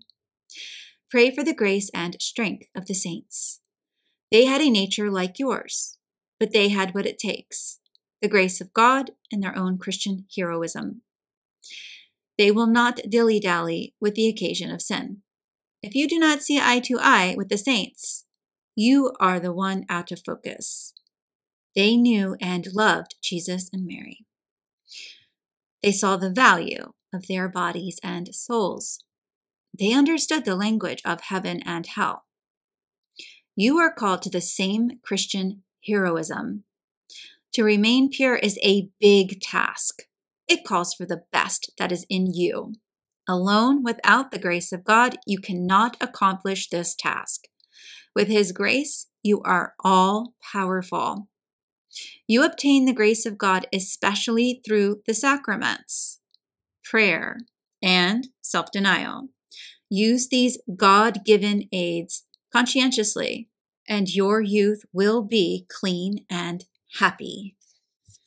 Chapter 6, Choosing a Partner. Care and Common Sense. The decision of supreme importance in your life is the choice of a helpmate for life. The consequences of that choice reach even into eternity. It follows that your choice should be made with the greatest care, prudence, and wisdom. Company keeping and courtship have no other reason for existence except to assist you in becoming better acquainted and in making a wise choice. Acquaintance and friendship between the sexes should be fairly extensive. Dances, dramatics, and social affairs are designed to promote such acquaintance. Meet many young people of good reputation and character. Mingle and talk with them in a friendly way. Learn their interests, disposition, and character. Out of the many friendships you are likely to form, one based upon disposition, character, training, outlook, and convictions. One which will ripen into conjugal love. In courtship, you must first of all be true to yourself, because a choice is made while the emotions tend to disturb the even functioning of the mind. You stand at that time in particular need of guidance. The advice of parents, the priest, and of other sensible people of experience should be sought. Do not make the mistake of confiding in no one about your choice of a helpmate in life. This would close the door to many helpful suggestions and perhaps open it to an unfortunate marriage. Love is blind. Common sense can give it eyes. So keep at least one ear attuned to the voice of reason. Do not be content to gaze upon the beauty of the face of your sweetheart, but learn to penetrate to the disposition and character with which you must live when the bloom of youth has gone. Beauty vanishes, but character remains. Do not rely on superficial factors. Character, piety, disposition, intelligence, understanding, sympathy, and unselfishness are the things which count in creating a happy home and a permanent union. Be on your guard against elements which make for separation and divorce. One of the chief causes of these disorders is that the couple discovers after marriage that they are mismated. They have little in common. They are uncongenial in temperament and disposition. They differ in moral character and in religious outlook, in culture and tastes. Association loses its charm. Boredom sets in, and finally leads to aversion. Test yourself to find out if you are really called to married life with this person. As soon as you realize that such a union does not and cannot appeal to you, gently discontinue the courtship regardless of consequences. It is better to part as friends in good time than to be compelled either to live together very unhappily for life or to separate as enemies later on. After all, it is the purpose of courtship to learn this very thing. Courtship can be entered upon with a deep sense of responsibility and mutual respect. Intelligent choice of a mate must not look only to mutual physical attraction, but more so to harmony of tastes, feelings, desires, aspirations, and of temperament. It must weigh spiritual more than physical values. What has begun as a mere sex intimacy is not likely to end in a happy marriage. In courtship, you must also be honest and honorable towards your partner. Reveal yourself and your family and personal stature with sincerity and truth to the extent to which he or she has the right to this information. However, there are certain things of a family or personal nature one need not and must not tell, such as personal repented sin. They are best left buried and forgotten. No one except God should ever know of past sins. As soon as you know that a person has no prospect whatever of marrying you, you are in a duty bound to discontinue receiving his attentions. After you are engaged to be married, you can no longer keep company honorably with others, as long as this engagement holds.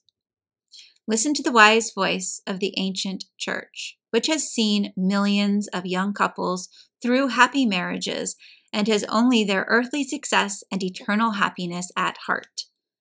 The Catholic Church warns you in advance that you will pay a heavy penalty for negligence, haste, and rashness in choosing a partner. Before she admits candidates to the priesthood, she requires them to spend long years in training and discipline, meditating all the while on the seriousness of the step they contemplate. Yet Holy Orders imposes no obligation of greater duration than that imposed by matrimony. Refrain from beginning to keep regular company too soon. If you begin to do so at 16 or 17 years, you expose yourself either to the danger of a premature marriage with its frequent mistake of poor choice, or you court the hardly lesser evil of an immoderately long courtship with the attendant disadvantages. You tie yourself down to one person and thus lose the social advantages and contacts that will have a great influence upon your later life. You expose yourself in a special way to temptations against chastity. Because this love affair may be a very prolonged one, and the danger of violating chastity increases as the affection is prolonged. If you begin to go steady while you are a student, you will find it almost impossible to do justice to your studies. Since courtship limits your interest to a single person, it should not be undertaken until you are in a position seriously to consider marriage in the not-too-distant future. This presupposes that you have attained the age to understand the great responsibilities of marriage and that you have enough financial resources to establish and maintain a home. Marrying in haste nearly always means repenting bitterly at leisure. Do not prefer to be sorry to being certain. While the Church warns against courtships of undue brevity, she likewise counsels against those of excessive length. No hard and fast rule can be laid down determining the exact length of courtship. It should be of sufficient duration to allow young people to learn the character and disposition of each other quite well. This can usually be done in a period ranging from 6 months to a year. Ordinarily, regular company keeping should not be protracted much beyond a year. Aside from the obvious moral dangers involved, long courtships are undesirable because they often end in no marriage or in an unhappy marriage. Grievous injustice can be done to the girl if the man terminates the courtship after monopolizing her attention for several years and depriving her of other opportunities. Courtship is not the end, but the vestibule leading to the great sacrament. How to choose a marriage partner. The following questions will not only help you to fit yourself for leading a worthy and holy married life, but also enable you to choose a partner in marriage intelligently. These qualifications apply to men and women alike. Number 1, friendship. Number 1, is your friendship morally beneficial? Are you morally better or worse for having been with him? And what can you expect in the future? Would your marriage with him help you to observe God's commandments and practice your religious duties faithfully? Number 2, imagine a crisis in your life, poverty, sickness, that might demand a high quality of virtue to remain faithful to God. Would he be a help to the practice of such virtue? Number 3, does he drink too much? Gamble? Number 4, does he want to indulge in petting, passionate kissing, even at the expense of chastity? Number 5, does he control his temper? Has he a sense of humor? Can he keep a secret? Number 6, does he practice his religion? Number 7, what are his views on divorce, on having children, on Catholic education, on frequenting the sacraments? Number 8, can you actually point out any definite virtuous qualities, or are they put on for your benefit now? Number 2, agreement. Number 1, is there at least a reasonable degree of similarity between you in regard to the recreations you like? 2, could you both enjoy staying at home in the evening, especially when children come? Number 3, are there any habits now that not only get on your nerves, but which you find extraordinarily difficult to overlook? Number 4, do you both fit into the same kind of social life? Number 5, does he get along with your family and you with his? Number 6, have you both sufficient health for marriage? Number 7, what are his habits of life? Cleanliness, orderliness, good manners, good grammar. Number 8, are you able to harmonize judgments on things that pertain to family life, food, kind of house, furnishings, etc.? Number 9, have you the same religion and the same standards concerning its practice? Number 10, have you the same attitude towards children and their education? Number 11, do you feel at ease together regardless of what you talk about? If you do not meet for some time, are you able to take up where you left off, with something of the naturalness of a family reunion? Or do you have to try to work up an acquaintance all over again? Number 12, has he a nagging and reforming disposition? Number 13, do you see his failings and are you willing to tolerate them? Does he admit them and is he willing to get over them? Number 14, with children in mind, would you say that this person would be just the right other parent for them? Number 3, self-sacrifice. Number 1, is your prospective companion thoughtful of others and has he the power of self-discipline? Number 2, in his home, does he show thoughtfulness of parents and brothers and sisters? And do you get the impression that this is his regular attitude? Number 3, what little kindnesses, not only to you, but to others, have you noticed in him? Number 4, when he is wrong, does he admit it and try to make up for it? Number 5, does he easily and graciously pass over others' mistakes? Number 6, does he look for sympathy too much? Number 7, can he give sympathy willingly, or does someone else's trouble always bring out a greater trouble of his? Number 8, does he show that he knows his temper and that jealousy and other unpleasant traits ought to be controlled? If it is a wife you want, number 1, can she cook and make the house a home? Number 2, has she that womanly quality that instinctively puts things in order? Number 3, would this girl be a real mother? Number 4, could she bear children and sacrifice for them? Number 5, could she give the child that early introduction to God that he would never forget? Number 6, is she convinced that motherhood is an all-day and an all-night job? Number 7, how does she speak of children? How does she treat them? Number 8, what do her younger brothers and sisters think of her? If it is a husband you want, number 1, how does he like children? Number 2, does he like to work? Can he hold a job? Number 3, has he a sense of responsibility?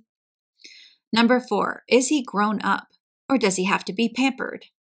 Number 5, is he unduly jealous, a braggart, an alibi artist? Is he courteous?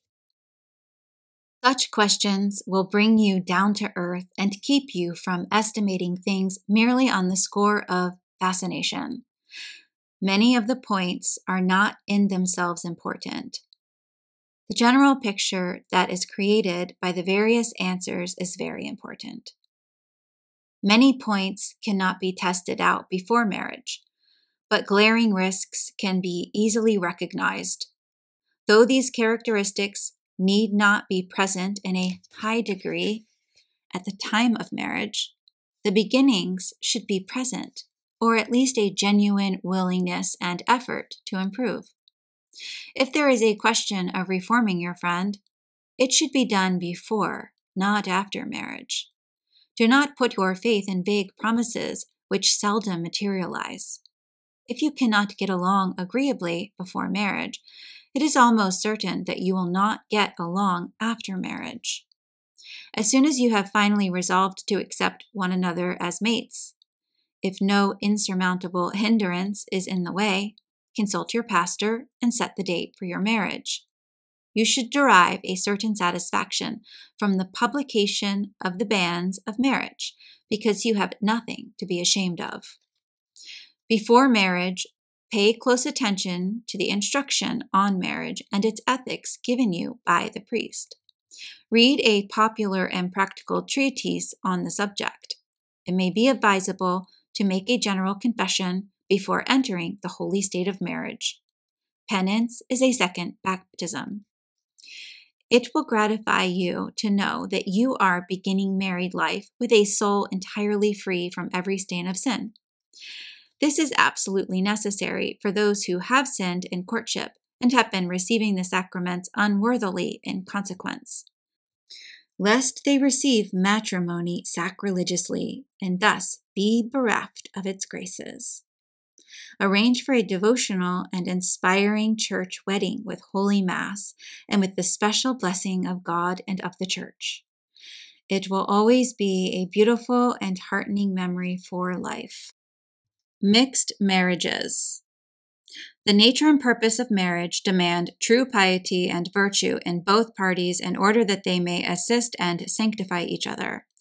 There can be no true unity of mind and heart if they differ in this most essential matter of religious belief. The church law says, "The church most strictly forbids mixed marriages everywhere," Canon 1060. Thus, she implicitly forbids courtship between Catholics and non-Catholics. When the Church does permit mixed marriages by granting special dispensation, it is only with reluctance and under certain well-defined conditions. The divine law forbidding these marriages when there is proximate danger to the faith of the Catholic party or their children cannot be dispensed by any human authority whatsoever. Experience has proved the following facts about mixed marriages. Number 1, one of the great barriers to unity of mind and heart is difference in religion. Number 2, mixed marriages have been and continue to be the cause of an alarming and ever-increasing number of fallen away Catholics. Number 3, the majority of the children of mixed marriages are either not reared in the faith or early lose their faith. Number 4, the modern non-Catholic's attitude toward marriage is so different from the Catholic's attitude that mixed marriage almost invariably leads to serious disagreement between the man and the woman, particularly about birth control, Catholic education, religious practices. Number 5, a non-Catholic can always end marriage in divorce, which is an incomplete opposition to Christ's law. But marriage for the Catholic is a lifelong contract. Christ so ordained it, and the Catholic so regards it. Number 6, if the Catholic in a mixed marriage is faithful to his religion, he is extremely lonely. He feels isolated from his partner, and he finds it almost impossible to explain the situation to the children. Number 7, marriage itself presents enough problems without adding the problems that are created by religious differences.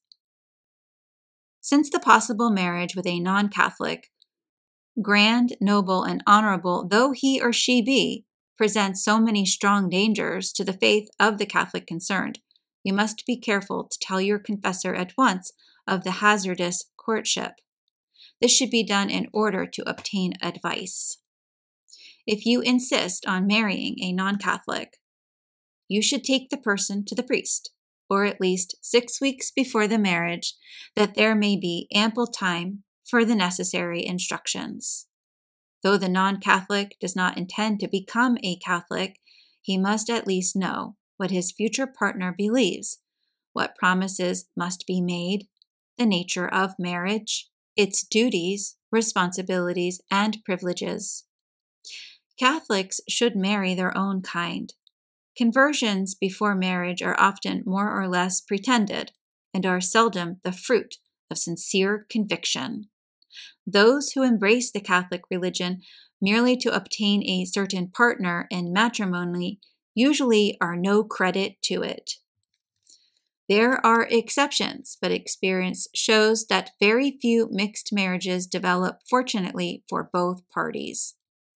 9 out of every 10 Catholics who contract a mixed marriage do it to their own and their children's serious detriment.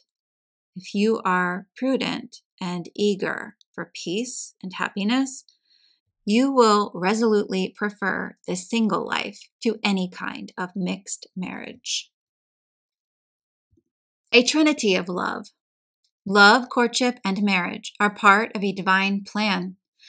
The flame of love that burns in the bosom of sweethearts is kindled by no human hands, but by a spark from the love that is eternal and divine. It is God's perfect gift to man. If you have always loved, prized, and guarded purity and innocence as your most precious personal possession, your wedding day will be a truly happy day. If you have prepared for marriage by a courtship characterized from beginning to end by a high mutual esteem, ideal love and devotion, angelic purity, and unfailing self-restraint, begotten by the fear as well as the love of the Lord and a tender, reverential regard for one another, then you will taste the sweetest happiness that God grants to man in this value of tears when the priest binds you in the deathless union of the sacrament of matrimony. Then God will bless your union with the most wonderful of all his gifts, a little angel in human flesh. You will understand the fair romance and the sweet mystery of life when that baby binds your hearts still more closely together in a blessed trinity of love. You are not only husband and wife, but mother and father. You will love each other with a love as strong as life itself. In that sanctuary of the home, a tabernacle of holy love, you come as near to that celestial paradise as you ever can on earth. Various prayers. A prayer for my vocation. O my God, thou who art the God of wisdom and counsel, thou who readest in my heart the sincere will to please thee alone and to govern myself with regard to my choice of a state of life entirely in conformity with thy most holy desire, grant me by the intercession of the most blessed Virgin, my mother, and of my holy patrons, especially of Saint Joseph and Saint Aloysius, the grace to know what state of life I ought to choose and when to embrace it, so that in it I may be able to pursue and increase thy glory and work out my salvation and merit that heavenly reward which thou hast promised to those that do thy will. Amen. Indulgence of 300 days, once a day, Pius X, May 6, 1905. A prayer to the Holy Spirit, Veni Sancti Spiritus.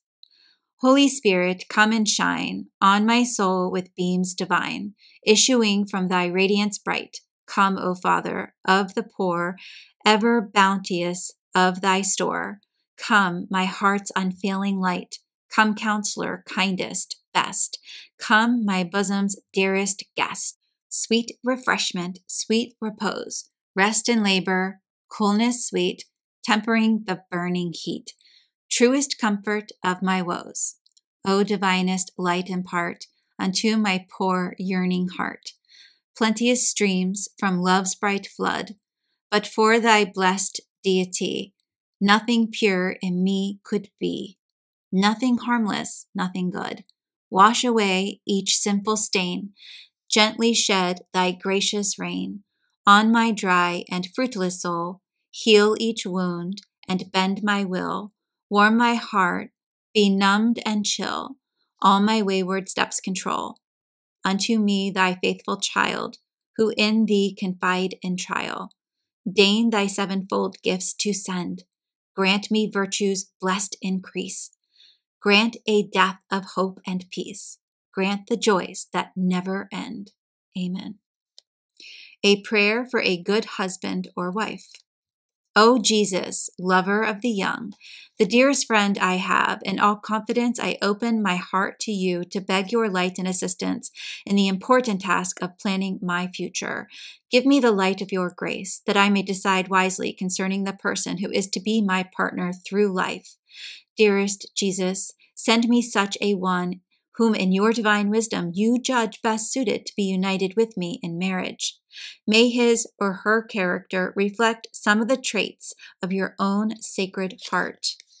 May he or she be upright, loyal, pure, sincere, and noble, so that with united efforts and with pure and unselfish love, we both may strive to perfect ourselves in soul and body, as well as the children it may please you to entrust to our care. Bless our friendship before marriage, that sin may have no part in it.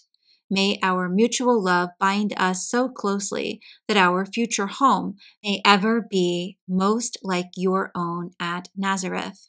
O Mary Immaculate, sweet Mother of the young, to your special care I entrust the decision I am to make as to my future husband or wife. You are my guiding star. Direct me to the person with whom I can best cooperate in doing God's holy will, with whom I can live in peace, love, and harmony in this life and attain to eternal joys in the next. Amen. Prayers for purity. Jesus, lover of chastity, Mary, mother most pure, and Joseph, chaste guardian of the Virgin. To you I come at this hour, begging you to plead with God for me. I earnestly wish to be pure in thought, word, and deed in imitation of your own holy purity. Obtain for me then a deep sense of modesty, which will be reflected in my external conduct. Protect my eyes, the windows of my soul, from anything that might dim the luster of a heart that must mirror only Christ-like purity. And when the bread of angels becomes the bread of men, in my heart at Holy Communion, seal it forever against the suggestions of sinful pleasures. Heart of Jesus, fount of all purity, have mercy on us. Let my heart, O Lord, be made immaculate, that I may not be ashamed. 300 days. Grant, we beseech thee, Almighty and everlasting God, that we may attain to purity of mind and body through the inviolate virginity of the most pure Virgin Mary. Amen. 500 days. O Virgin Mary, who is never defiled by the stain of sin, neither actual nor original, to thee I commend and entrust the purity of my heart.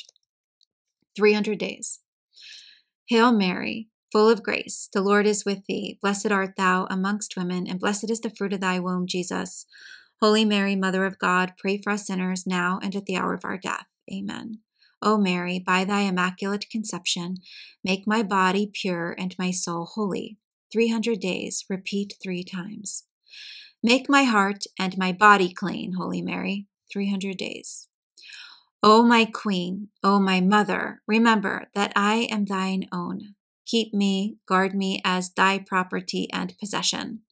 Saint Joseph, Father of the Guardian of Virgins, into whose faithful keeping were entrusted innocence itself, Christ Jesus and Mary, the Virgin of Virgins, I pray and beseech thee, through Jesus and Mary, those pledges so dear to thee, to keep me from all uncleanness, and to grant that my mind may be untainted, my heart pure, and my body chaste. Help me always to serve Jesus and Mary in perfect chastity. Amen. 3 years.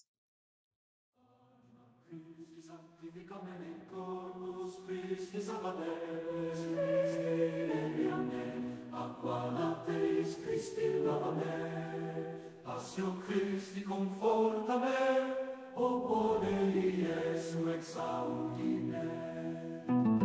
Anima Christi sanctifica me, corpus Christi salva me, sanguis Christi inebria me, aqua lateis Christi lava me.